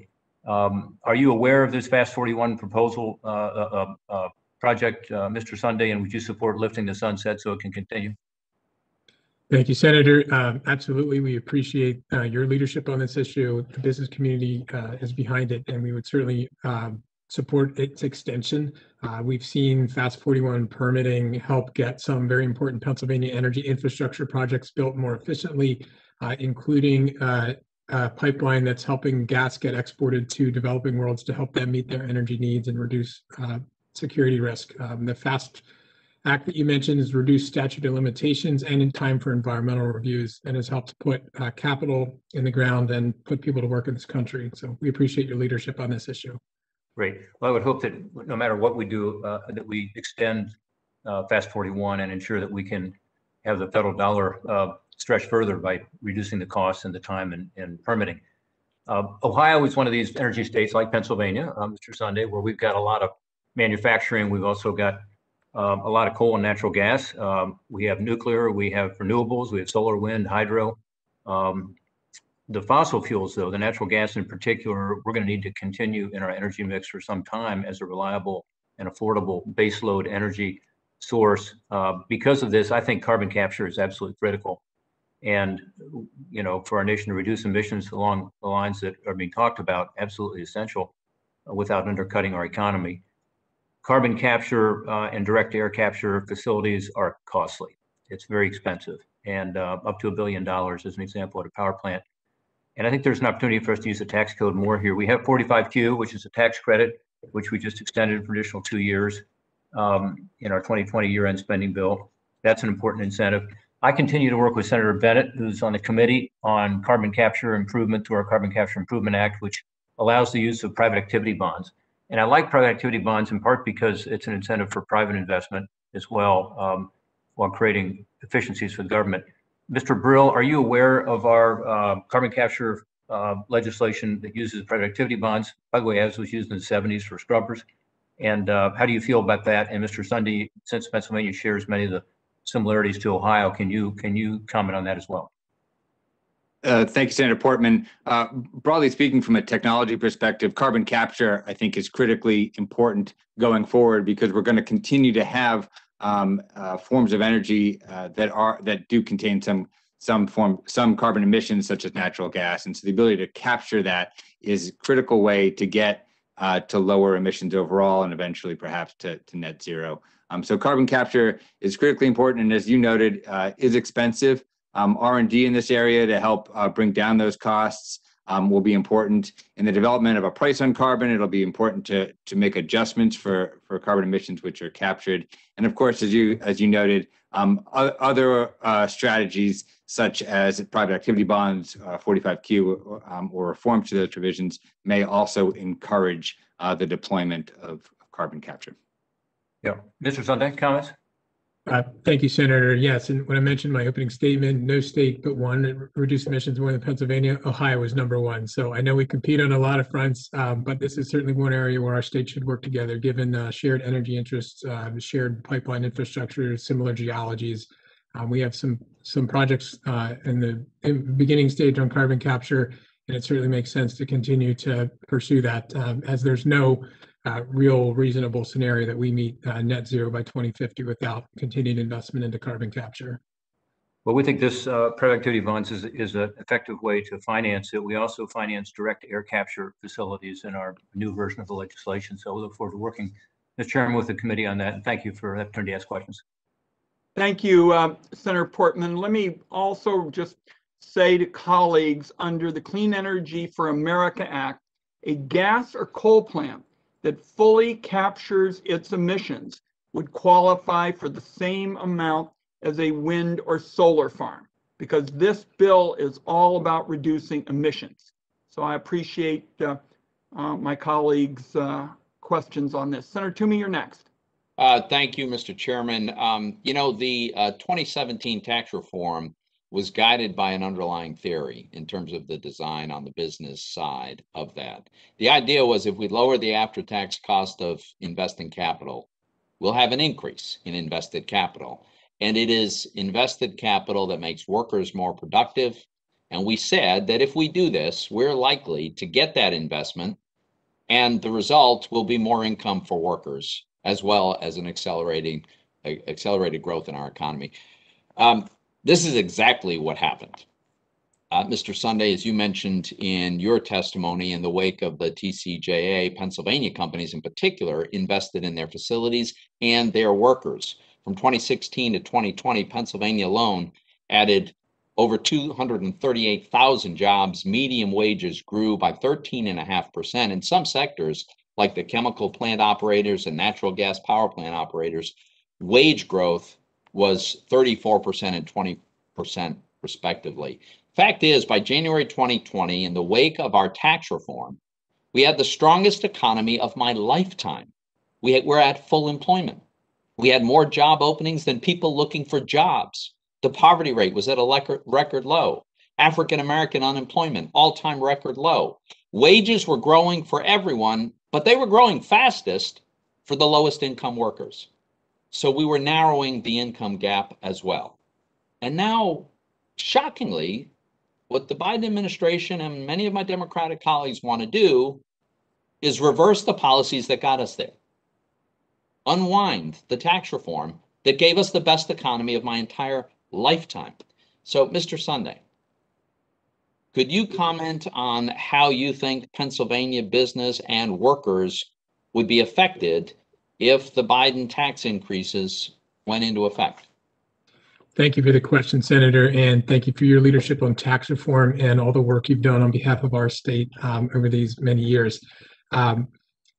We can't lose sight of the fact that Pennsylvania has the second highest flat C&I in the country. We have unfair treatment of NOLs. You layer all that on top of raising the federal rate and keeping in place all the base partners that were part of TCJA, and suddenly, not only does America have the highest corporate rate in the country, Pennsylvania is 10 points higher than that, and we become a very uncompetitive place to do business. We just saw that we're losing a congressional seat. I don't think that unfair, unattractive tax and regulatory policy is going to do anything to reverse that type of population and investment loss. Yeah, I would just strongly stress it would be okay to get back to the best economy of my lifetime. That would be a good thing to aspire to. Maybe keeping in place the policies that got us there would be a good idea. Speaking of which, in your testimony, and just a moment ago with Senator Portman, there was a discussion about CO2 emissions. According to the data I've seen, the U.S. as a whole had brought its CO2 emissions down. We've been doing that steadily. And by 2019, our CO2 emissions were back to the level they were at in 1992. In absolute amounts. On a per capita basis, we had brought the CO2 emission level down to the level of 1950. Now, we all know what did that. It was natural gas replacing coal as a source of electricity. And Pennsylvania has led the way together with Ohio. We're the two top states in CO2 emission reductions. Pennsylvania is an energy powerhouse. Could you give us some sense of your view on how central a role natural gas has played in the Pennsylvania economy, but also in America achieving this remarkable success in reducing the level of CO2 emissions at a rate faster than most people thought even possible. Sure. Yeah, over the last decade, we've seen an 11-fold increase in natural gas production in Pennsylvania. That's brought utility bills down by the billions in aggregate. Electricity prices in PJM are at generational lows. That's more money that folks have to save and invest and meet their budgets. Low-income folks in particular who are spending 10 to 15 to 20% of their budget on utility bills. A lot of breathing room there. Seeing manufacturers in our state invest in combined heat and power projects to reduce costs, enhance output, add shifts. One consumer packaged good plant in the Northeast went from one of the most expensive plants in that company's footprint to being a net revenue raiser on energy because they can now sell power back to the grid. It's been a total game changer for our energy and for our economy and the environment. And I'll close with this, Mr. Chairman, and all the while, this has been happening since 2010. From 2010 to last year, Pennsylvania's power sector emissions have declined by 36%. It's really a remarkable story of the success of natural gas. Thank you. Thank you, Senator Toomey. Senator Cardin. Well, Mr. Chairman, first, I want to thank you for your leadership on the legislation that you've introduced. We do need a level playing field. We do need predictability. We do need a rational basis for how we provide in the tax code for our energy sources. And I think you've given us a template. And I just really want to first thank you for your leadership on this issue. I do want to acknowledge several of the witnesses. Their comments have been what I agree with. Ms. Pope said we need a level playing field, and I couldn't agree more that we do need a level playing field on energy. And Mr. Brill, I appreciate your comments in regards to a carbon tax. I do think that's the clearest, easiest way that we can reward clean energy. So I think that is, and we energize the private sector to do what's right. So I think that's extremely important. And then Senator Crapo asked a question to Mr. Sunday in regards to nuclear power, which I agree with. I'm a Democrat, he's a Republican. We need nuclear power. It's 20% of our electricity today. It is a carbon-free, basically, source of energy.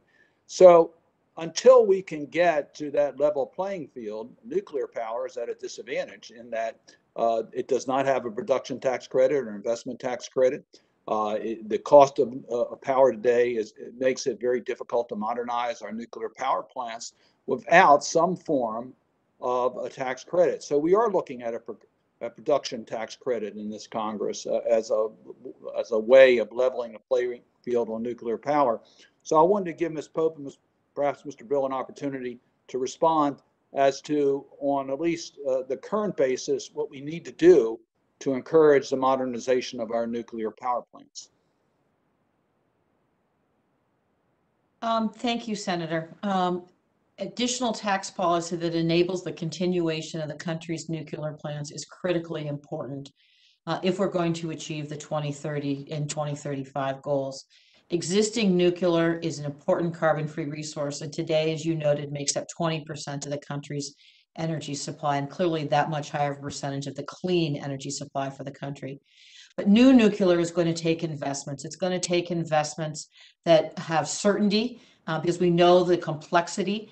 It's going to take investments when partnering with Idaho National Labs and other labs as part of DOE.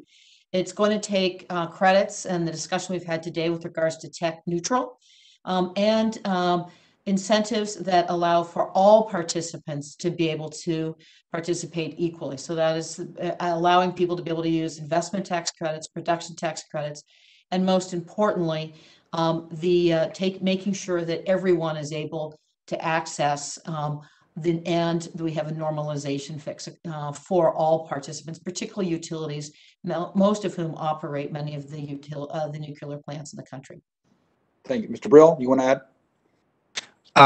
Yes, thank you, Senator Cardin. I would agree with you and others who have talked about the importance of nuclear power as a consistent, reliable source of energy in the United States. Consistent with my testimony, and a price on carbon would likely extend the life of the existing fleet or stock of nuclear power in the United States. To get to new investments in nuclear power, that will involve new technologies, new research, and new and regulatory changes that will facilitate and bring down the cost of those new investments as well. Thank you. I want to mention one other area, and that's conservation. Conservation, conserving energy is a win-win-win for everyone. And our tax code needs to be sensitive on how we can use that to encourage conservation.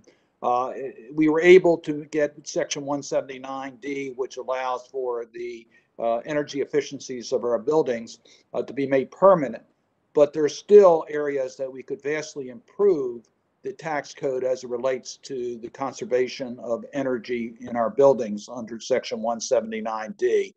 There are other sections of the tax code that can encourage conservation and reduce the amount of energy we use, which would be friendly towards our climate greenhouse gas emissions. So I just really want to put on the table that one of the areas that I think is low-hanging fruit is for us to improve the provisions we have in our tax code as it relates to conserving the use of energy. We can do that in the auto industry, you know, that with electric vehicles, or we can do that in so many different areas. And I applaud the chairman for his leadership in this area and for the other members of our committee as we work together to develop an energy policy. Thank you, Mr. Chairman. Thank you, Senator Cardin. You're the first to explicitly mention conservation, and we appreciate it. Our next two senators will be Senator Cassidy and Senator Brown, and colleagues, we're going to try to keep this moving even though we have a vote. Senator Cassidy. Hey, Mr. Sunday, thank you for being here. Thank you all for being here. Mr. Sunday, I'm always struck when people talk about things like intangible drilling costs as being some big bailout for a super major. But as you and I both know, they don't qualify for the intangible drilling cost deduction. Is that correct? That's my understanding. It's more limited to the independents. And specifically only 1,000 barrels a day, which for ExxonMobil is, one, they don't qualify, but two, it would not be very important on their overall production. Now, that would be very important for the small independent producer who diversifies, if you will, prevents the monopoly of the super majors and the larger independents. So how essential is such a thing for that smaller producer who is creating such prosperity for working Americans in your state? Thanks for the question, Senator. Our natural gas resources have been a huge win for the economy and environment, but it's a challenge price environment because of infrastructure constraints and regulations. So the folks that are still able to sustain are those independents, but their business structure is 85% of their CapEx is intangible drilling costs. That's what we call it for that industry. In other industries, it's... So let me just stop you because I have limited time. So the point is all these folks who are providing great paying jobs for working Americans, great paying jobs that have persisted despite the pandemic, they are dependent upon this particular provision, which doesn't go to ExxonMobil, but does go to these very small companies in some cases, and they're the ones providing this employment. I want to make that point. Mr. Brill, I'm always interested in the carbon tax because it seems as if it leaves various things out. By the way, I think philosophically, you and I are in agreement on many things. But we know, let's just be honest, we're not going to have battery production on the scale that is required for this vision of the administration for at least a decade, if not a lot longer. Now, and we also know that currently, most of the batteries are produced in China, where they use coal as feedstock.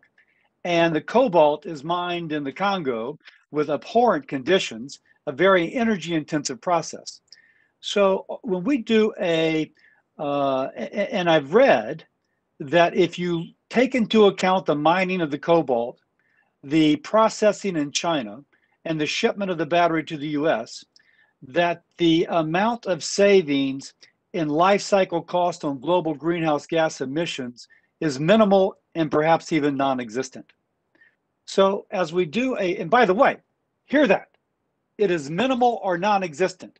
So everybody who looks at EVs as kind of the savior of the environment is looking at US emissions, they're not looking at global greenhouse gas emissions. And if we had more time, we could develop that further. Mr. Brill, though, in your carbon tax, aren't we effectively outsourcing the carbon release to China and India, et cetera, unless we're going to put a border adjustment tax, which takes into account the mining of the cobalt in with the equipment that is used in the Congo, the shipping cost to China, the concrete that's laid in China, et cetera. Is that practical? Thank you for your question, Senator. You're absolutely right that in a well-designed carbon tax, there needs to be a border adjustment mechanism that would exclude the tax on U.S. exports of carbon-intensive goods and impose that tax on imports of goods containing carbon from other countries. That policy is something that tax lawyers and tax economists have thought about a lot, and it can protect the U.S. competitiveness. No, I accept, we both accept the need for the border adjustment tax. Is it practical if you're going to have heavy equipment in the Congo, which is going to be, scraping this out of the ground, putting it in a diesel spewing truck to take it to the port, to ship it to China with a 60% coal-fired energy source, and then shipped over here? Not to mention the fact that the factories in China are made with lots of concrete and other vessels, other trucks spewing diesel. How practical is it to have a BAT which totally captures all that? My view, Senator, is that it is definitely possible to capture most of the trade in carbon emissions from a border Now, just for a adjustment second, Mr. Brill, everything's possible. Is it practical? I mean, are we Yes. really going to get the diesel truck that's 20 years old in the Congo bringing the stuff used by child labor to the port? I'm not suggesting that it can capture 100% of the carbon emissions involved in trade, but I do believe that one could practically design a policy that captures the vast majority of traded carbon emissions. I'm over time, but I will say that it's in the interest of our trading partners to bury those costs. And so I do think the practicality of it may be subject to definition. But thank you all for your testimony. Thank you, Senator Cassidy. Next will be Senator Brown. I'm going to run and vote, and Senator Crapo will keep this hearing moving, and I will vote and be right back. Thank you, Chairman Wyden and Senator Crapo. Mr. Walsh, the Banking and Housing Committee, which I chair, last week had the pleasure of hearing from Zoe Lippman of BGA. We talked about the potential for my state as the nation shifts to a low carbon economy. Where do you see, Mr. Walsh, where do you see the most potential job growth in domestic manufacturing? Well, thank you for the question, Senator. I think certainly in component parts and assembly of EV vehicles, there's an enormous amount of work to be done. We've talked a little bit about how the tax code could be used to support EV production in this country. We also have direct investment via Department of Energy programs that we can use. I think we need to reflect on the fact that, and it's been commented on, China controls roughly 60% of EV car production, roughly 70% of battery cell production. That was not accidental. That was the result of focused industrial policy, which included roughly $60 billion worth of investment from the Chinese government. I think we also have the ability to make key materials like steel and cement in lower carbon ways. And I think this is an area where we have a lot of work to do. We have been doing a bunch of work with different policy models that can, I think, better reward U.S. manufacturers vis-a-vis our international competitors. I think it's worth noting that every ton of steel made in China has roughly twice the embodied emissions compared to the steel made in the United States. So I think if we can have policy design that actually takes that into account, we're going to set up U.S. manufacturers of a wide range of materials that are the fundamental building blocks of this country and the world into account. Well, you talk about the existence of industrial policy in China, and I would add the lack of an industrial policy in the United States, coupled with presidents of both parties from George Bush the first through Donald Trump, and trade policy and a tax policy that undermined our efforts too. You note that the union density in the traditional energy sector likely accounts for the wage differential between it and the renewable sector. Why are we seeing this? How do we increase wages in solar and wind, whether it's in the factory or whether it's in the field? Yeah, I think there are a couple of reasons. One of the reasons is that one of the most important deployment drivers of clean energy technologies like solar and wind has been the tax code. And we have, at least historically, not included labor standards or domestic content standards in our clean energy tax incentives. We think that needs to change to level that wage gap and that union density gap. And Senator Wyden's bill, I think, shows us a good first step. So if I could interrupt, so Mr. Welsh, you don't, in other words, you don't provide clean energy tax incentives without, or energy tax incentives, period, without some kind of labor standards and some kind of domestic content standards.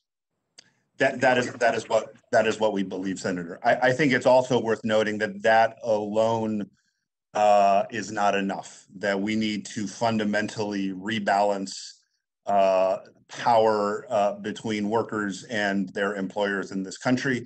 We need to support and reinforce workers' ability to organize amongst themselves, to collectively bargain with their employers for better wages and benefits and working conditions.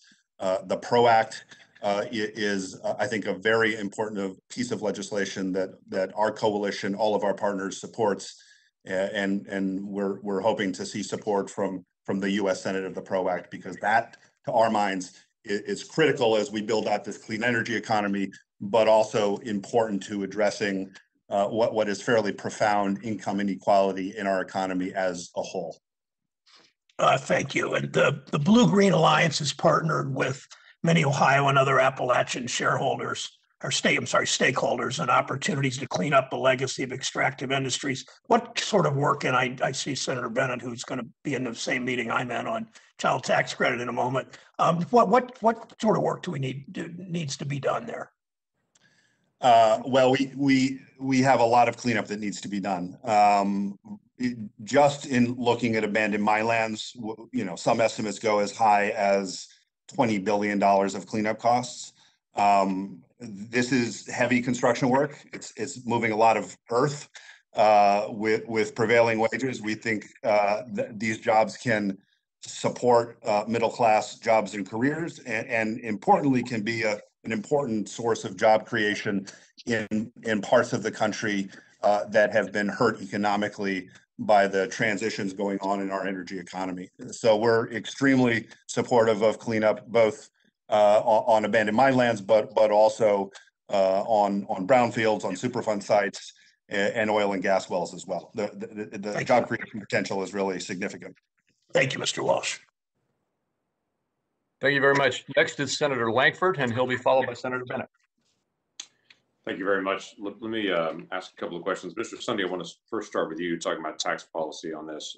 Europe, and Germany in particular, is losing some of its energy independence of late by trying to be more dependent on Russia and the Nord Stream 2 pipeline for natural gas.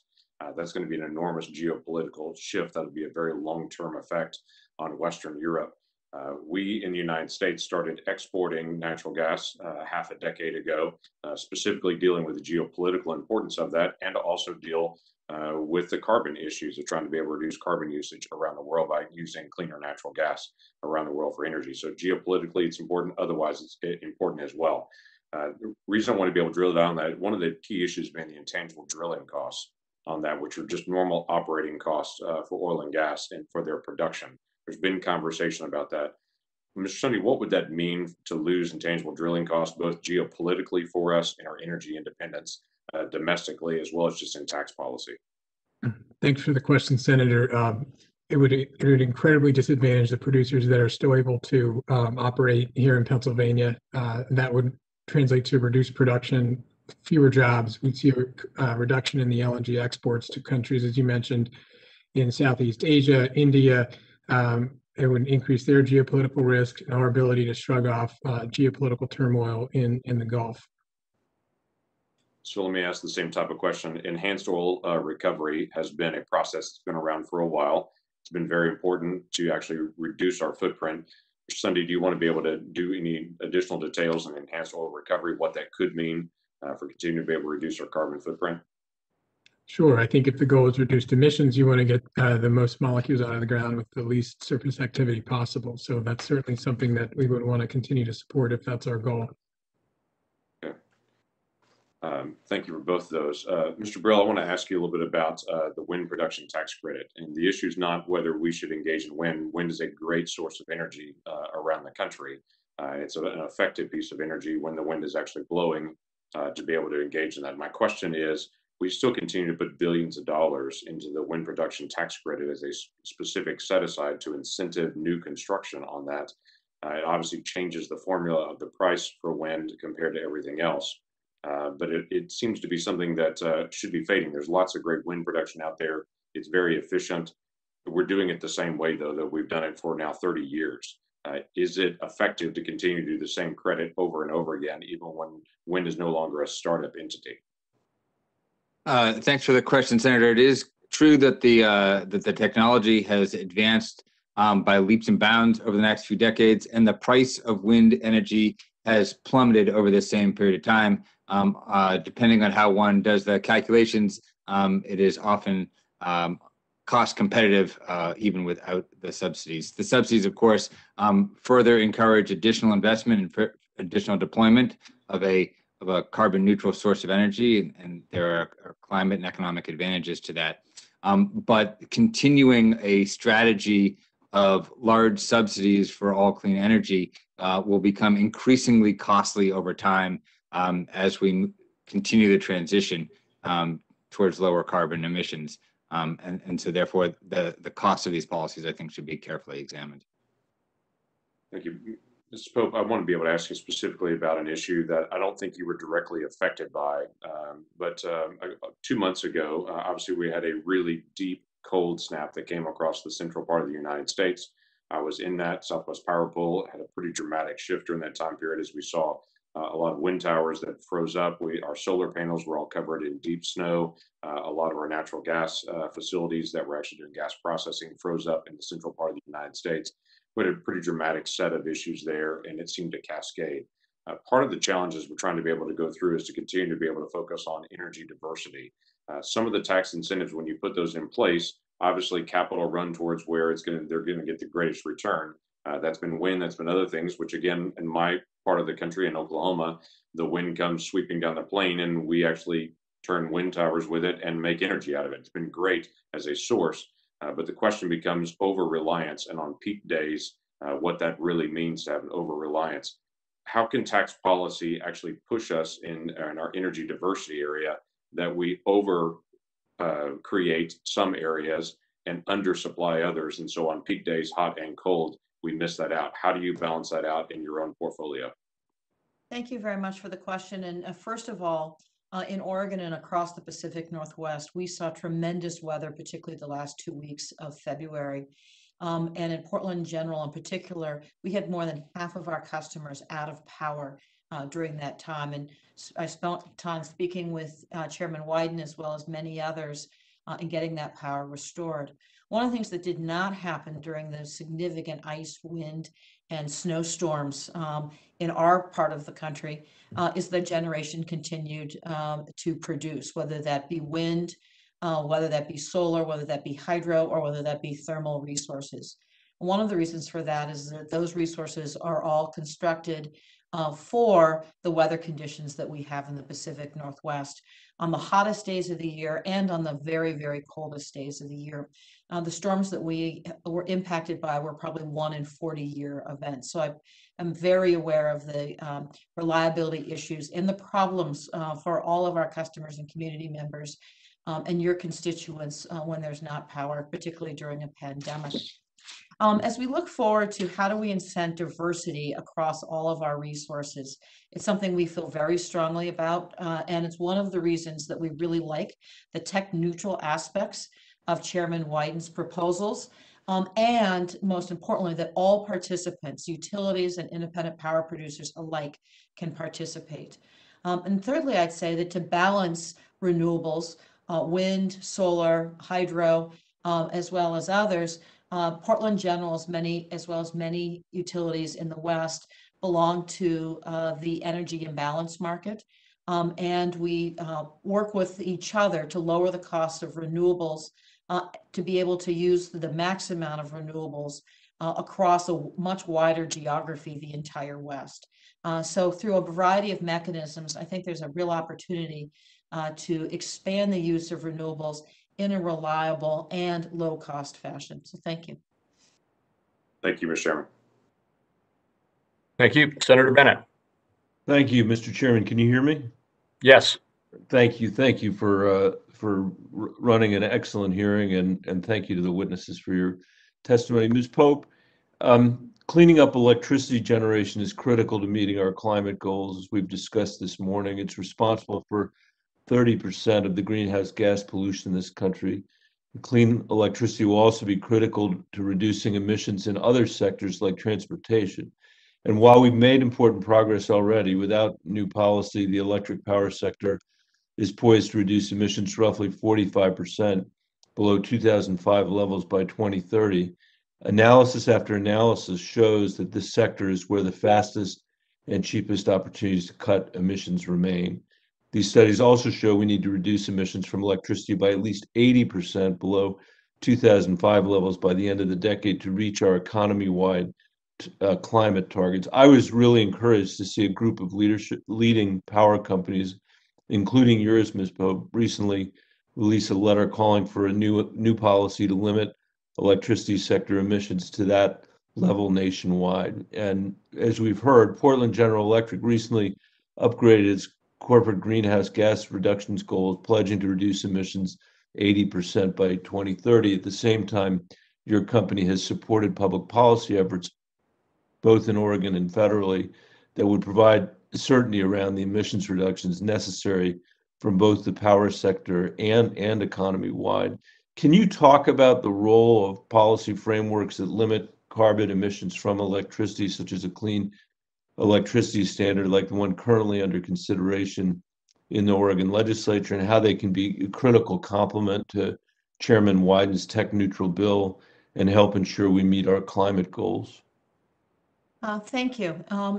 First of all, Senator Bennett, let me mention that one of the reasons that we have been successful in achieving the goals that we have and being able to set more aggressive goals as we go forward is the utility sector across the United States works closely together, shares best practices, in particular, your state of Colorado and how you manage wind energy, integrate that not only from the IOUs, but from your public power participants in the state has been an example to us for many years. So thank you. We believe very strongly that state policy and federal policy need to work hand in hand with one another. And we view that these are complementary and will help us move faster and meet all needs. We've seen in the past that when there's a disconnect between federal and state policies, it can be challenging for utilities, particularly those that operate in different states and different parts of the country, and we don't move as fast towards a clean energy future. So having more certainty, having tech neutral approaches, and allowing all participants to be able to work collaboratively together as we do this important work to hit 80% reductions from the electric sector so that our broader economy can hit 50% reductions by 2030 and then go beyond with more technology advancements to 2035 or 2040. Thank you for that. Mr. Chairman, I can't see a clock, so I don't know what I have left. You have about a minute and a half left. Excellent. So, Mr. Walsh, workers and communities in coal-dependent regions across our country are struggling to make ends meet. And in order to safeguard our environment, health, and economy, we need to transition to cleaner sources of energy to achieve net zero emissions by 2050. And we need to do this, as you've said, while ensuring there are good paying jobs for energy workers.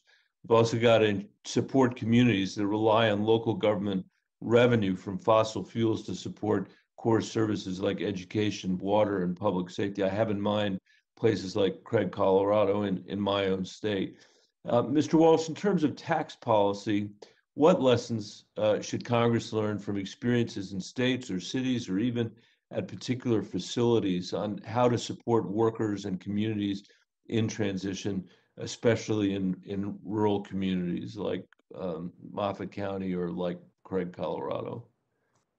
Thank you for the question, Senator. I mean, I think we can start by learning from your state of Colorado, where we see a great example of a coordinated whole of state government approach to using public investment to support workers and communities in the coal economy, Craig and Moffat County being a big part of that in Northwest Colorado.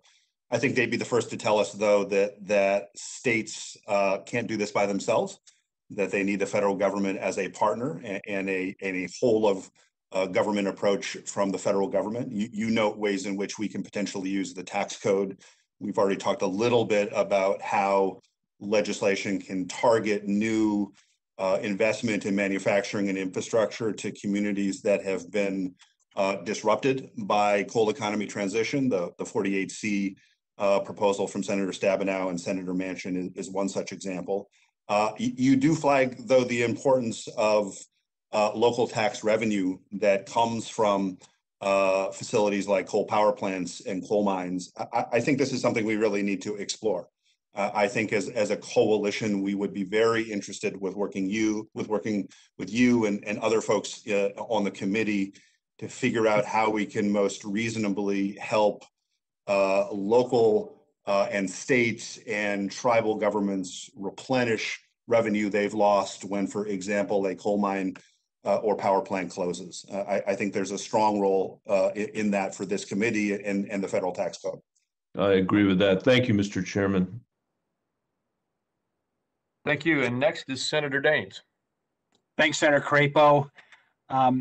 Instead of investing in Colstrip and the high-paying jobs it creates, PG&E and the other Pacific Northwest owners have done everything they could to avoid investing in the plant. It's in part because of statewide carbon-free mandates in Oregon and Washington, and the early closure of Colstrip will have huge impacts on the community, on jobs, and reliable baseload power in the region. It's one thing to be forced to close because of state policies, but it's another to actively advocate for them.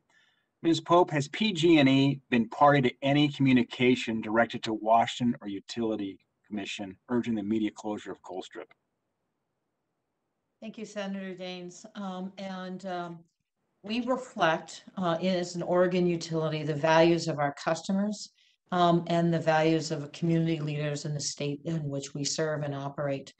The operation at Colstrip we've been an owner of that facility since its inception and are committed to doing the right thing for employees, for the community of Colstrip, and for the environment. We're working collaboratively with the other Ms. Pope, partners. just the question was, has PG&E been a part of any communication directed to Washington or Utility Commission urging the immediate closure of Colstrip? We have not engaged with the Washington Utility Commission. We are governed by the Oregon Utility Commission. But I have Washington or Oregon. So Oregon you have? Our Oregon Commission, we have in utility regulation, it includes not having coal in our customer prices by 2030. And so then, regarding the Oregon Utility Commission, so you've been a part of urging the immediate closure of Colstrip with the Oregon Utility Commission. we are working collaboratively with stakeholders to figure out a solution that reflects the values of Oregon customers, community leaders, and others across the state, as well as customer prices, making sure that we're doing the right thing for the employees of Colstrip, working collaboratively with other owners and our contractual relationships there, as well as the communities in Montana that have supported the facility for the decades that it's been operating. So regarding serving your customers, as you know, the Pacific Northwest has a looming capacity shortage with a possibility that baseload power will not be able to meet peak demand. We saw this happen, of course, in California last summer. Would extending and expanding clean energy credits address that problem, or would it make it worse due to increased intermittent energy and decreased baseload? As we look forward to a clean energy future, using technology to integrate new technologies of renewable energy, but battery storage, also traditional storage of pumps, hydro, as well as others. We also are working to ensure that we have distributed energy resources that will allow us to use more flexibly managed load and customer usages so that we're able to take advantage of a diverse set of energy resources, wind, solar, hydro, and others. And in particular, we're looking at investments in the state of Montana around wind energy and solar energy. So I know Oregon's legislature is considering a bill to require PG&E to service Oregon customers with 100% clean energy by 2040, I believe. Is that something your company supports? And we have been in dialogue with the parties with regards to legislation currently in front of the Oregon legislature on both the House and the Senate side. So PG&E relies on output from Colstrip to reliably serve load. The economics of operating the plant have been changed in part by renewable tax subsidies. If that continues, Colstrip's continued operation could be put in further jeopardy. This would result in displacing an entire community and remove from the regional facility that has served to maintain regional grid reliability. Question is, what do you think we should do as part of this legislation to enable PG&E to exit Colstrip while enabling others to continue to own and operate the plant to supply certainly a state like Montana and aid regional grid stability? So there are a number of owners in the Colstrip facility who have different interests and some interests that are aligned, and working through the contractual relationships, both as owners and with operators, to find a workable solution for the plant is important. We'll make sure that we will do the right thing by the plant employees who've worked there for a long time, the operations, as well as the environment and the community of Colstrip.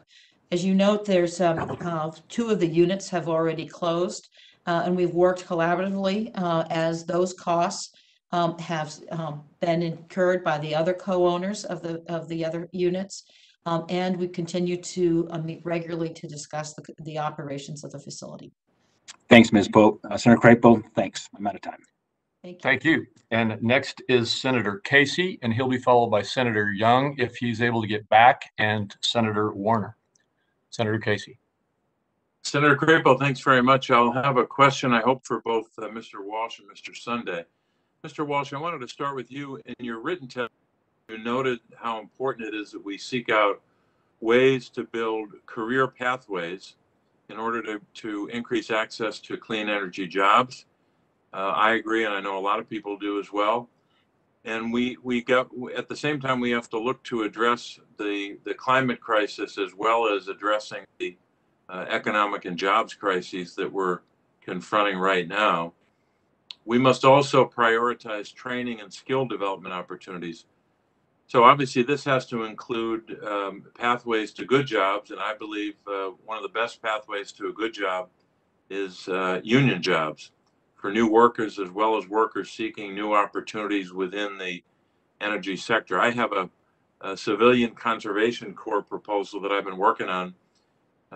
While it's not limited to energy jobs, it prioritizes opportunities for Civilian Conservation Corps to not only obtain short-term employment, but also to gain both skills and connections as well as opportunities that will help them set up for the long term. So here's the question.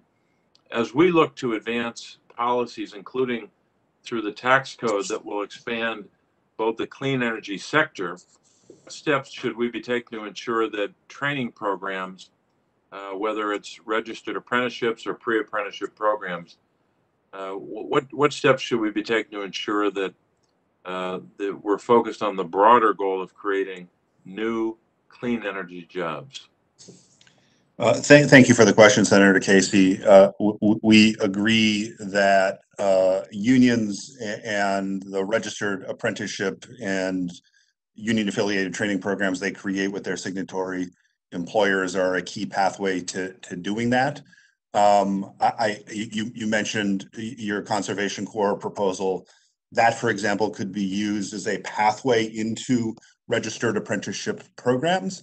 The key is to make sure that we have incentives within our tax credits to actually leverage those existing assets, right? So, for example, Senator Wyden's inclusion of registered apprenticeship utilization in his bill is a way to do that. We have other ways to do that as well. We can incent or require project labor agreements, which come with them typically on large projects, a very sophisticated plan on not only the use of registered apprentices on those projects, but then the pathway that usually starts with a pre-apprenticeship program, often based in a local community, so that folks actually have the skills they need to get into those apprenticeships and therefore on a pathway to what ultimately becomes a career track middle class job. So I think intentionality about the standards we apply to tax credits is the key, and we look forward to working with you and working with this committee to expand on some of the good first steps that Senator Wyden has made, and including registered apprenticeship and prevailing wage in his legislation. Mr. Walsh, thank you very much. I'll move to Mr. Sunday with regard to kind of three interrelated issues: methane, jobs, and infrastructure. In your testimony, you referred to the need to take steps to both reduce methane emissions from natural gas, but also the potential that it has. Methane, as we know, is a terribly powerful greenhouse gas.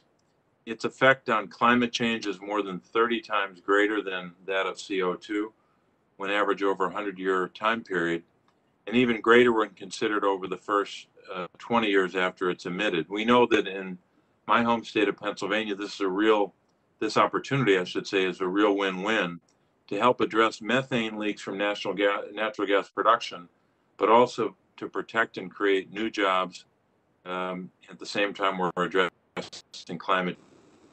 You noted the significance of pipeline infrastructure in this question. So I guess just asking you speak to the economic opportunity for a state like ours with regard to further investments in methane leak detection and repairs at all stages, and whether this is a good opportunity to create good paying jobs and taking steps on lowering emissions. Sure. Thanks for the question, Senator. I think you got the upstream stage where drillers are committing to net zero corporate sustainability goals. Same with the pipelines. Downstream on the utility side, with a lot of aging infrastructure, we got to figure out a way to replace some of those leaks and aging mains and not sock ratepayers. And then we can't forget about the contributions from methane from abandoned oil and gas wells, which, as you know, we have some estimates, several 100,000 of them scattered across the state. We need to find a viable way to get those things plugged. Thanks very much. All right, next is Senator Young. Is he back? Senator Young, are you here? I see Senator Warner. You are next, Senator Warner. Go ahead. Thank you, Senator Crapo, and my apologies to Senator Young. Thanks for this hearing. I'm going to have a couple questions for Mr. Walsh. Here in Virginia, we are taking bold steps to modernize our energy economy, particularly through the development of offshore wind. The Commonwealth is currently in the midst of developing a 2.6 gigawatt commercial offshore wind project in federal waters, and that'll be the first in federal waters. It will be, when fully operational, capable of providing clean renewable energy to about 650,000 homes. As I mentioned, it's currently the largest project in federal waters. The Global Wind Energy Council has said that the outlook for wind energy is going to ramp exponentially. Matter of fact, in looking at 13,000 megawatts in 2024 and over 20,000 megawatts in 2025. All this is good news, but that also means there's more competition for capital. There's going to be a lot more focus here. Mr. Walsh, what can this committee and the administration do to make sure that the United States is more successful in both attracting domestic and international capital? And how can we make sure that we maintain that supply chain? One of the things we're trying to do in Virginia is make sure that some of those wind turbines are actually made in Virginia as they help produce wind for Virginians and others. But could you help address that question around supply chain? And since Senator Crapo's didn't mute himself and is over talking, I'm going to probably get an extra 30 seconds or so out of that. But thanks for letting me know, Mark. I mute myself and you can. Mr. Walsh, can you take that on supply chain on wind? Yeah. Thank you for the question, Senator. We agree with you. The economic potential of offshore wind is truly dramatic, and we have a great example from the first grid-connected offshore wind farm in this country in Block Island off of Rhode Island, of how unionized craftspeople from a whole set of building trades under a project labor agreement built that wind farm. The only place where it fell short, and this gets to your question, is in the materials and the technologies that were actually used for the wind turbines, right? The nacelles came from France, the towers came from Spain, and the blades came from Denmark. We can do better than that. One of the ways to do that is to include domestic content incentives or requirements in our offshore wind production tax credit. Another way to do that is on the supply side, because to make the kind of components for offshore wind that are going to be necessary, size and scale is enormously important. There are going to be big capital expenditures going into that, for example, to make one of those blades by domestic manufacturers. And we think we're going to need some supply side help for U.S. manufacturers to actually become competitive in what will be an enormously important economic opportunity. You've seen the data that we have. The National Renewable Energy Laboratory estimates that the Atlantic coast states could create roughly $200 billion in new economic opportunities. So we want to make sure that we capture those benefits, not just on the installation and operation and maintenance, that's important, but also in the manufacturing supply chain as well. Well, as we get into that, one of the things that we need to guarantee is there's going to be that domestic demand. And as you may be aware, we got approved in Virginia, but there's a lot of other offshore wind projects stacking up in terms of getting BOEM to make the approval process. We want to make sure these are all environmentally sound, but if we don't have a faster approval process, we don't there was so much dismantling done under the previous administration and just the administrative oversight. If we don't get these projects approved on a timely basis, we're not going to have the kind of guaranteed domestic generation that will then move some of those European companies to say, well, we need to actually build some of those turbines and blades here in the United States. In their last 24 seconds, can you speak to that issue of getting this approval process speeded up a little bit? We completely agree with you. Efficiency and transparency of permitting is going to be really important, as well fully attending to environmental mitigation issues. I mean, we've had direct conversations with Director Lefton at BOEM.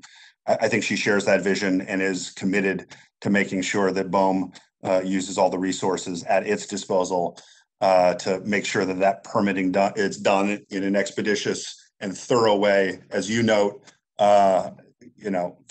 capital expenditures are going to be absolutely reliant on that kind of certainty.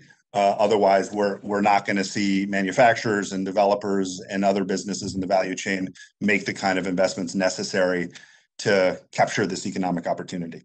And that's again where I know my time's expired, but that's where I think, again, my Republican colleagues, this is an area where I think there was agreement that we need a faster regulatory review and approval process, and BOEM needs the resources to get that done. Thank you, Senator Crapo. Thank you, Senator Warner. And I do see Senator Whitehouse. Senator Whitehouse, you're next.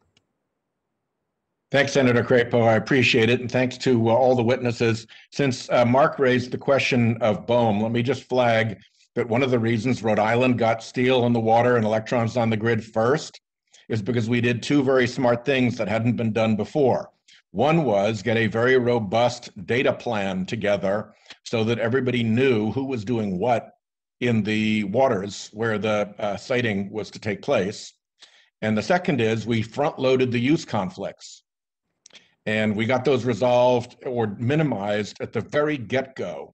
And BOEM, despite that, has not learned that lesson yet. And so, Mr. Walsh, I would urge you and Mark and everybody else to join me in pushing to have BOEM require applicants, when they come in with these projects, to have done a conflicting use survey and report to BOEM what conversations they've had with the other users, so that you don't end up with warfare breaking out between conflicting users that could have been headed off and instead slows things down. So I'll just flag that issue because I think we have real common cause there. Some background on this, I think the fossil fuel industry has known for decades about this problem. They've had every chance to deal responsibly with the pollution. We could have robust technologies for dealing with carbon in place, but instead the industry chose to set up front groups and traffic in lies and attack the real scientists and use immense amounts of dark money to influence politics. In effect, they ran a big covert operation against their own country to try to prevent the action that we're trying to push for now. And I think they need to be held accountable for that, plain and simple. Moreover, the rest of corporate America, there's been a lot of talk about how the rest of corporate America supports a lot of what we're talking about. Kinda. I mean, they do when they're meeting as BRT and CLC, but when they come to this building, when it's their lobbyists and their trade associations, that support has evaporated. So please, nobody watching this should think that there is effectual corporate support, particularly for carbon pricing, in Congress right now. They just aren't doing it. And I don't know if because the CEOs don't know what their posture is, or because they want to stick with the trade associations who've been so much trouble. But whatever it is, the effect is there is simply no real business pressure for carbon pricing at this point. And the last point I'd make is you can't talk about natural gas emissions without talking about methane. And methane has been a nightmare, and the industry has been very sloppy about reporting and has backed away from commitments to report. So we have a lot of work to do to get the methane problem solved. And I think there are a lot of jobs in solving the methane problem.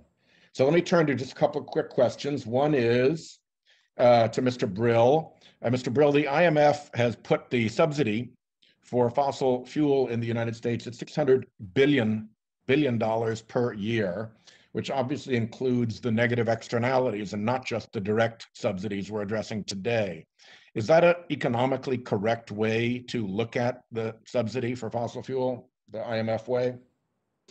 Well, I wouldn't attribute that subsidy to the industry. I would agree that there are negative externalities associated with the emissions of CO2 emissions, and that's the reason why a carbon tax can help move the economy, the energy economy, away from fossil fuels and towards alternative energies and clean energies. And you're aware of the IMF report that puts the number at 600 billion with the negative I have not seen that report. Okay, I'll take a look. I think Mr. Sunday, Mr. Brill, and Mr. Walsh, all in their testimony, supported carbon capture and removal. I'd love to offer Ms. Pope the chance to make it unanimous. And I would note that it's hard to get much carbon capture and removal going if just dumping it into the atmosphere is free. There's not much of a revenue proposition for carbon capture and removal until there is a price on emissions. And so I think those of us who support carbon capture and removal as an essential way to safety in all of this need to think about it in those terms. Mr. Brill, would you agree with that? And Ms. Pope, how do you feel about carbon capture and removal? I would agree, yes. Ms. Pope? And Senator, yes, we would agree.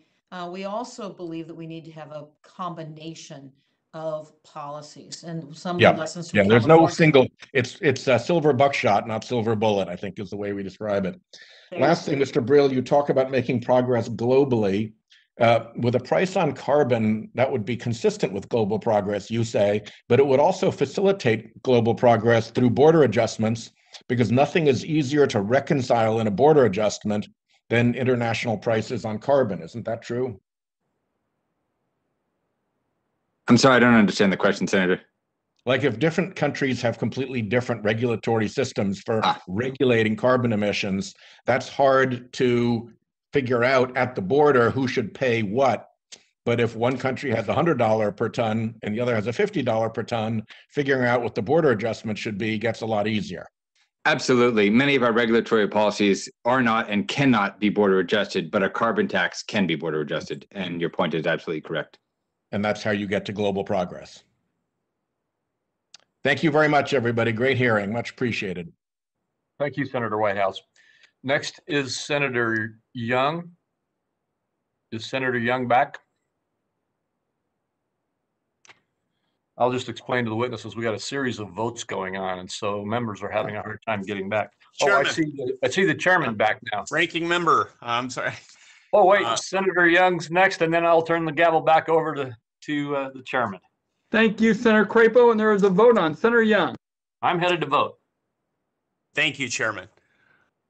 Very well engineered and choreographed. Okay. Well, I thank our witnesses for joining us today. It's really important we hold this hearing today. So I commend the chairman for doing that. Despite being considered a promising carbon alternative for years now, hydrogen hasn't seen national investment like other nationally sort of important renewable energy sources. In the meantime, innovators have been expanding the uses of hydrogen, while global investors have directed over $100 billion toward hydrogen infrastructure.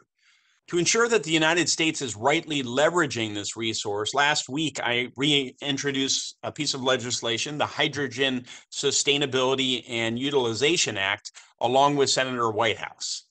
The bill would incentivize investment in hydrogen energy infrastructure by adding hydrogen to the list of renewables that qualify for the Renewable Electricity Production Tax Credit. Mr. Walsh, it's estimated that the growth of hydrogen infrastructure could generate 700,000 jobs in the next 10 years. Now, as we look toward rebounding from the economic impact of this global pandemic, do you believe that hydrogen is a worthy federal investment? Thank you for the question, Senator Young. Hydrogen is, I think, enormously important as an energy carrier. It is also extremely intriguing for a number of other reasons. I'll just cite steelmaking, given the state that you represent, right? Hydrogen is actually being used as a reductant, not in this country because we don't have a policy regime in place to actually support that, but as a reductant for steelmaking over in Europe right now. So there are a number of really interesting uses for hydrogen. I think it's particularly interesting to look at ways in which we can produce green hydrogen using renewable energy sources that are otherwise curtailed in off-demand cycles to actually to create the hydrogen in clean ways. So I think this is an issue that we would be very interested in talking with you further about. The other benefit of hydrogen, of course, is it allows us to use some of our existing infrastructure in lower carbon or even zero carbon ways, if done right. And I think that's another benefit that we need to look at as well. There are a set of safety and co-pollutant issues associated with hydrogen that I think need to be looked at very, very carefully. But I know that's something that you would welcome looking at as well. You're correct, sir. Thank you for your fulsome response. So we'll leave behind hydrogen for a moment, and I'll pivot to another topic, which is renewable energy incentives. And I'm looking for the time clock here. Okay. This is always a challenge when we're remotely asking questions. So I want to be sensitive to that. So renewable energy incentives, particularly within the tax code, often have unintended consequences. For example, nearly 2/3 of solar panel production occurs in China, with many more companies sourcing inputs from communist China. With an expansion of demand for more solar panel installation, this means that Americans will have to rely on Chinese manufacturing in order to increase utilization of solar energy. Of course, reshoring solar panel manufacturing is one option, but it will be very capital intensive and time consuming. The disadvantages of relying on China for the supply chain are multifold. Let me just move forward to some questions for Mr. Brill. Mr. Brill, to what extent should we be concerned about the level of dependence on China in our renewable energy supply chains? And what's the role of the federal government in supporting domestic reshoring without causing even more market disruptions? Thank you, Senator Young, for your question. I think it's important that the United States has a diversified supply chain with respect to renewable energies. And so to the extent that that does not necessarily, I should say, that does not necessarily mean that all of our renewable energy needs to be manufactured here in the United States, but to the extent that we're reliant on a single country, or particularly a country with which we have an adverse relationship, that does put at risk that supply chain, bringing some of that manufacturing onshore, or ensuring that other countries are capable and active in the production of solar panels or other technologies, I think is to our advantage. Yes, sir. Well, thank you for the concise response. I just add, as I pass it back to the chairman, that I think the federal government should examine the effects of increasing our dependence on China before launching a sweeping policy to further incentivize the use of renewable energy sources. I thank my colleague, and I also want to note that his interest in hydrogen is well taken, and hydrogen would get the same kind of treatment as wind and solar with respect to this effort to reduce emissions. And I thank my colleague. Senator Cortez Masto. Thank you, Mr. Chairman, and thank you to the panel members. It's a great discussion. I am one that believes we have to invest in building and modernizing our infrastructure to meet the demands of tomorrow, the 21st century technology. And I think it is going to be key. Otherwise, we're going to be left behind. I want to talk a little bit about the EV infrastructure. And I apologize if this question's already been asked. I know have had our hearings and had to go vote. But let me just say, I'm very proud of Nevada. It's leading the way in electric vehicle innovation production.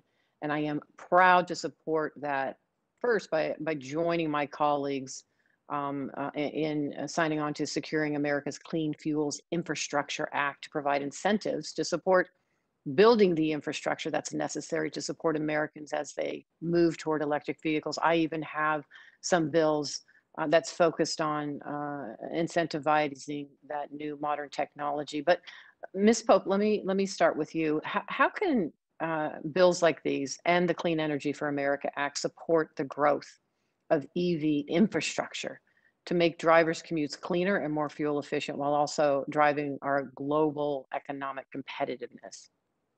Thank you.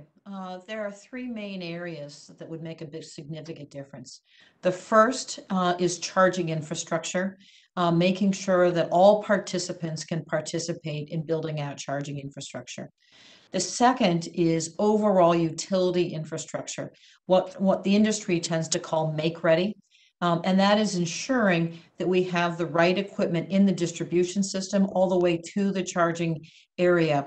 And then the third is really around clean energy and being able to charge the vehicles when the sun is blowing, when the wind is blowing and the sun is shining, to make sure that we are maximizing the use of renewables. We can also then begin to use the batteries in the vehicles to return back to the grid for stability. So these the benefits to the transportation sector also accrue to the overall utility customers in making a stronger, more resilient grid. Portland General just launched with a partnership with Daimler North America in a electric island charging area for, Senator Cantwell will appreciate this, for heavy duty trucks, medium duty trucks, buses, for our local transit authority, as well as school buses. And that was done just last week, and there's tremendous growth in this area. So thank you. Well, thank you. And I see that in my own state. Most people don't even know where Lovelock, Nevada is. But I'll tell you what, if you have an electric vehicle and you're traveling across Interstate 80, you know Lovelock, Nevada, because there's a charging station there. And I think it is so important that we make these investments now in the infrastructure that's necessary to utilize the technology that's going to bring us to a cleaner environment as well. Let me ask this. Future investments in our transmission system must prioritize strategic choices that maximize distribution for the consumers and businesses that will rely on it. So, Ms. Pope, do you have any thoughts on how Congress can clearly define and target transmission investments? Sure. And before I answer your question on transmission, I do want to acknowledge that many of the batteries that are used across the entire West, in fact, across the entire country, are manufactured in Nevada. And I have visited those facilities. Thank you. Thank you for highlighting that. We are very proud. And that's why I say Nevada is primed with this innovation and this new technology really to create jobs, lead in this technological age, and contribute economically and reduce our carbon footprint. I'm very proud of all of the work everyone in Nevada has done here, including the private sector that's been instrumental in this innovation space. But please go ahead. Absolutely. And with regards to transmission, as we look at the lowest cost resources that are renewable, generally they are very large and they are away from the areas where most electricity is used in urban centers and whatnot. So transmission is absolutely critical. And as you know, across the West and across the rest of the country, we have not kept up with our transmission investments. And as we change our sources of electricity, it will be important that we also invest in transmission. And so whether that is let's take it as an example, a transformation within many states in the West, including Montana, there will need to be additional transmission that is built, but also that we can leverage existing transmission. And some of the transmission projects in Nevada are particularly important in terms of West-wide stability of the grid. So thank you. Thank you. I know my time's up. Thank you, Mr. Chairman. Thank you to the panelists. Thank you, Senator Cortez Masto. Senator Hassan. Well, thank you, Mr. Chair and Ranking Member Crapo for holding this hearing, and thank you to our witnesses for testifying today. I wanted to start with a question to you, Ms. Pope. The year-end relief package contained my bipartisan bill to increase access to capital for residential and commercial energy storage projects. I'm also a supporter of bipartisan efforts led by Senator Heinrich and others to strengthen tax incentives for energy storage. Ms. Pope, how do battery storage incentives help improve the reliability of the electrical grid and cut costs for consumers? Thank you, Senator Hansen. Battery storage is an absolute critical component to the future of the reliability of our systems, both connected with the generation by renewables, as well as for reliability of the distribution system, let's say connected with substations, as well as also an individual homes for reliability and resiliency. And as we look at the grid of the future, we will be able to store solar and wind energy for use during times when the wind is not blowing and the sun is not shining, and be able to have truly a bi-directional, integrated, much more reliable grid.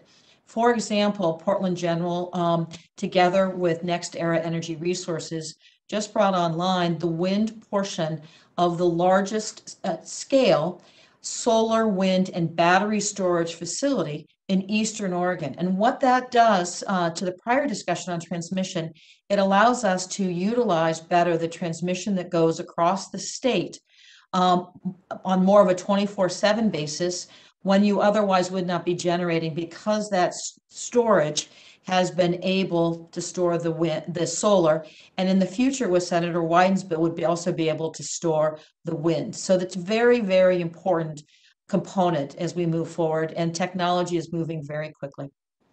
Thank you for that answer. I want to move now to Jason Walsh. Mr. Walsh, I've introduced bipartisan bicameral legislation along with Senator Collins to modernize and expand energy efficiency tax incentives. The energy efficiency sector is one of the largest clean energy employers, with millions of workers spread out across every state. Our bills would expand tax credits for homeowners who upgrade appliances and improve incentives for building new energy efficient homes. Can you comment on how promoting energy efficiency can simultaneously create high quality jobs, reduce homeowners' energy bills, and help fight climate change? Thank you for the question, Senator. Well, you're right. It does all of those things. It is a triple win. The only thing I would add to the very useful way you framed the question, which I completely agree with, is that it is actually if you look at the U.S. Energy Employment Report, it's the energy efficiency jobs are the biggest source of clean energy economy jobs in our entire economy. There is a ton of good building trades work in particular that is done on energy efficiency as we move to more fully deploy energy efficiency resources across the country and across the economy in multiple sectors. The job growth potential is really significant. We obviously care a lot about the quality of those jobs and access to those jobs, but energy efficiency is enormously important, and I'm really glad you asked the question and are such a champion on energy efficiency issues. Thank you very much. I have another question. I have additional legislation, the Net Meter Act, that would support the renewable energy market by helping states expand net metering programs. Net metering allows consumers and businesses to reduce their electric bills by compensating them for renewable energy that they produce and return to the grid. So, Mr. Walsh, can net metering complement our efforts to fight climate change by strengthening solar and wind tax incentives? I think it can, Senator. We've done comparatively little work on net metering, but on the legislation you mentioned, we'd be happy to talk with you further and work with you further on that. Thank you very much. Last question to you, Mr. Walsh. The tax code currently hands numerous special tax giveaways to big oil, including special deductions for oil drilling. How do these special tax giveaways for big oil hurt our efforts to combat climate change and create good paying clean energy jobs? Senator, we don't take a position on those tax credits. We are much more focused on the affirmative tax credits that can be made that invest in energy efficiency and new renewable energy generation and doing so in an equitable way. Well, I thank you for your care with that answer. I'd suggest that those tax credits should be eliminated as we transfer to clean energy tax incentives. Thank you. Thank you. Thank you, Senator Hassan. Senator Barrasso. Well, thanks so much, Mr. Chairman, and I appreciate you taking the time to hold the hearing and involve so many of us. America is energy independent right now. Our nation reached that goal through the hard work of hundreds of thousands of American workers. Securing energy independence provides all Americans with a more safe and a stronger future. That's why I'm baffled, really baffled by the efforts of President Biden and his supporters in Congress to destroy entire industries in America and to force tens of thousands of Americans, fossil fuel energy workers, into the ranks of the unemployed. I continually hear the administration tell oil rig workers, coal miners, pipeline workers that they can simply get new jobs building solar panels. Shortly after President Biden took office, John Kerry said the Biden administration policies will give these workers, in his words, better choices. Look, in 2019, the average salary of solar panel technicians was about $30,000 a year, less, $30,000 a year less than the average salary of workers in oil, gas, coal, in all those industries. That's even if these green jobs even exist. To that point, the Washington Post fact checker took a look at what John Kerry had said. They said he was offering, Kerry and the administration was offering false hope with a misleading use of statistics. America needs all of the energy. We need the solar, we need the wind, we need the oil, we need the gas, we need the coal, we need the uranium for nuclear power. We need it all. And the demands for energy in this country are going to continue to increase. Choosing to use the tax code to intentionally destroy Americans' fossil fuel industry, to hurt our economy, to force more American workers to lose their jobs, and to strengthen the economic power of the government of China, Venezuela, Iran, and Russia is a path I will not go down. Today at the Energy Committee hearing, where the ranking member, Joe Manchin, and I were talking with those people that were there to testify, Senator Murkowski from Alaska said that right now, Russia is providing more energy to the United States than is Alaska. I mean, what's that going to make Americans feel if they hear that that's a result of the Biden administration?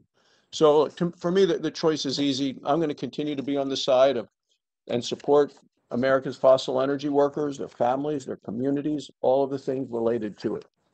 So a question for Mr. Sunday, following up with Senator Langford's question to you. Chairman Wyden's tax proposal released last week includes several provisions I think are harmful that are going to raise costs for businesses and for consumers. The provisions threaten the jobs of tens of thousands of American workers. One of these provisions is the elimination of the percentage depletion allowance for oil and gas and coal operations. The allowance has been in the tax code since 1926. The percentage depletion allowance is available to businesses engaged in extraction operations. That's sand, gravel, granite, marble, coal, borax, sulfur, gold, copper, silver, and oil and gas. So for oil and gas operators, the allowance is available to the smallest, usually family-owned oil and gas companies who usually employ anywhere from 10 to 15 workers.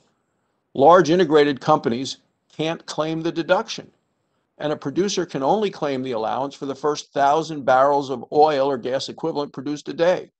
So, you can take a look at comparison to the big oil companies that can produce 370 net oil barrels a day.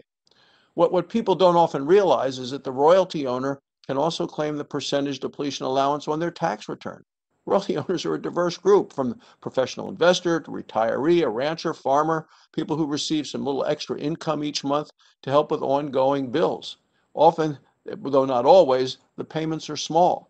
So I was talking to a royalty owner who mentioned his most recent oil royalty payment for production on land that he owned was about $120 for 2 months of royalties, period. Doesn't take advantage of the percentage deduction allowance, but eliminating the allowance will likely result in the, which has been in the well that he's had, which has been producing for nearly 40 years, to be shut in. The royalty payment's going to disappear. No question, American workers are going to lose their jobs. So the question is, what, in your opinion, will the economic impact be of eliminating of the percentage depletion allowance, particularly as it affects your independent producers as well as individual royalty owners? Thank you. And in the commodity space, we're talking percentage of depletion.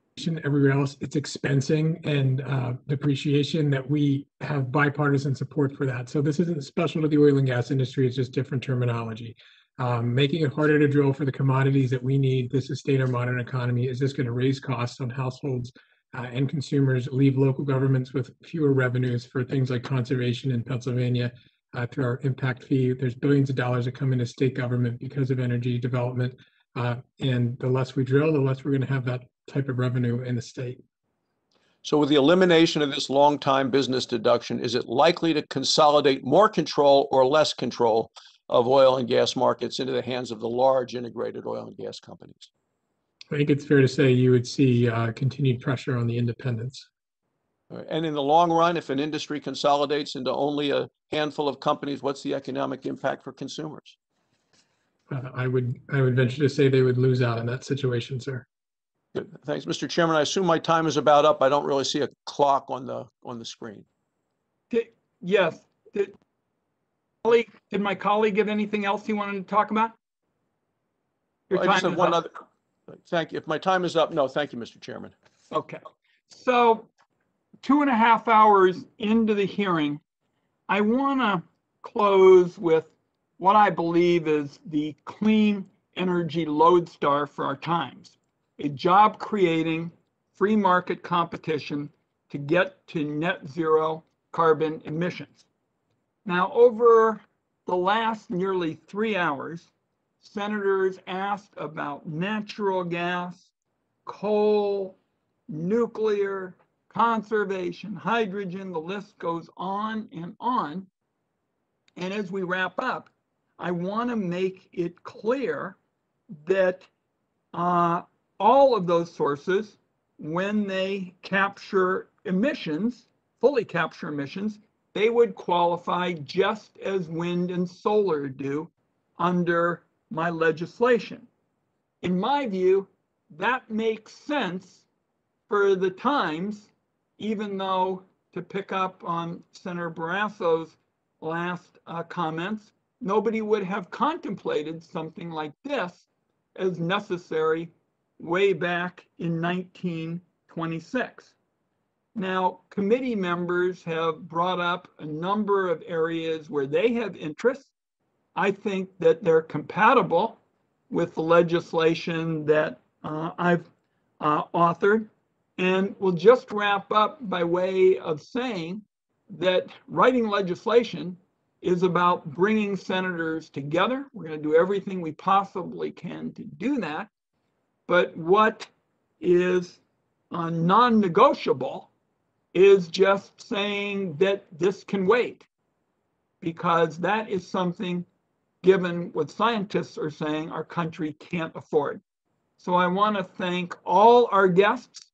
Special commendation to Ms. Pope, because not only was it very helpful to have her testimony, but she got up before all of us in order to be here, and we thank her for it because she is home in Oregon. And my final comment is just to remind senators they have 1 week to submit questions for our witnesses. With that, the Senate Finance Committee is adjourned, and I thank all of our guests.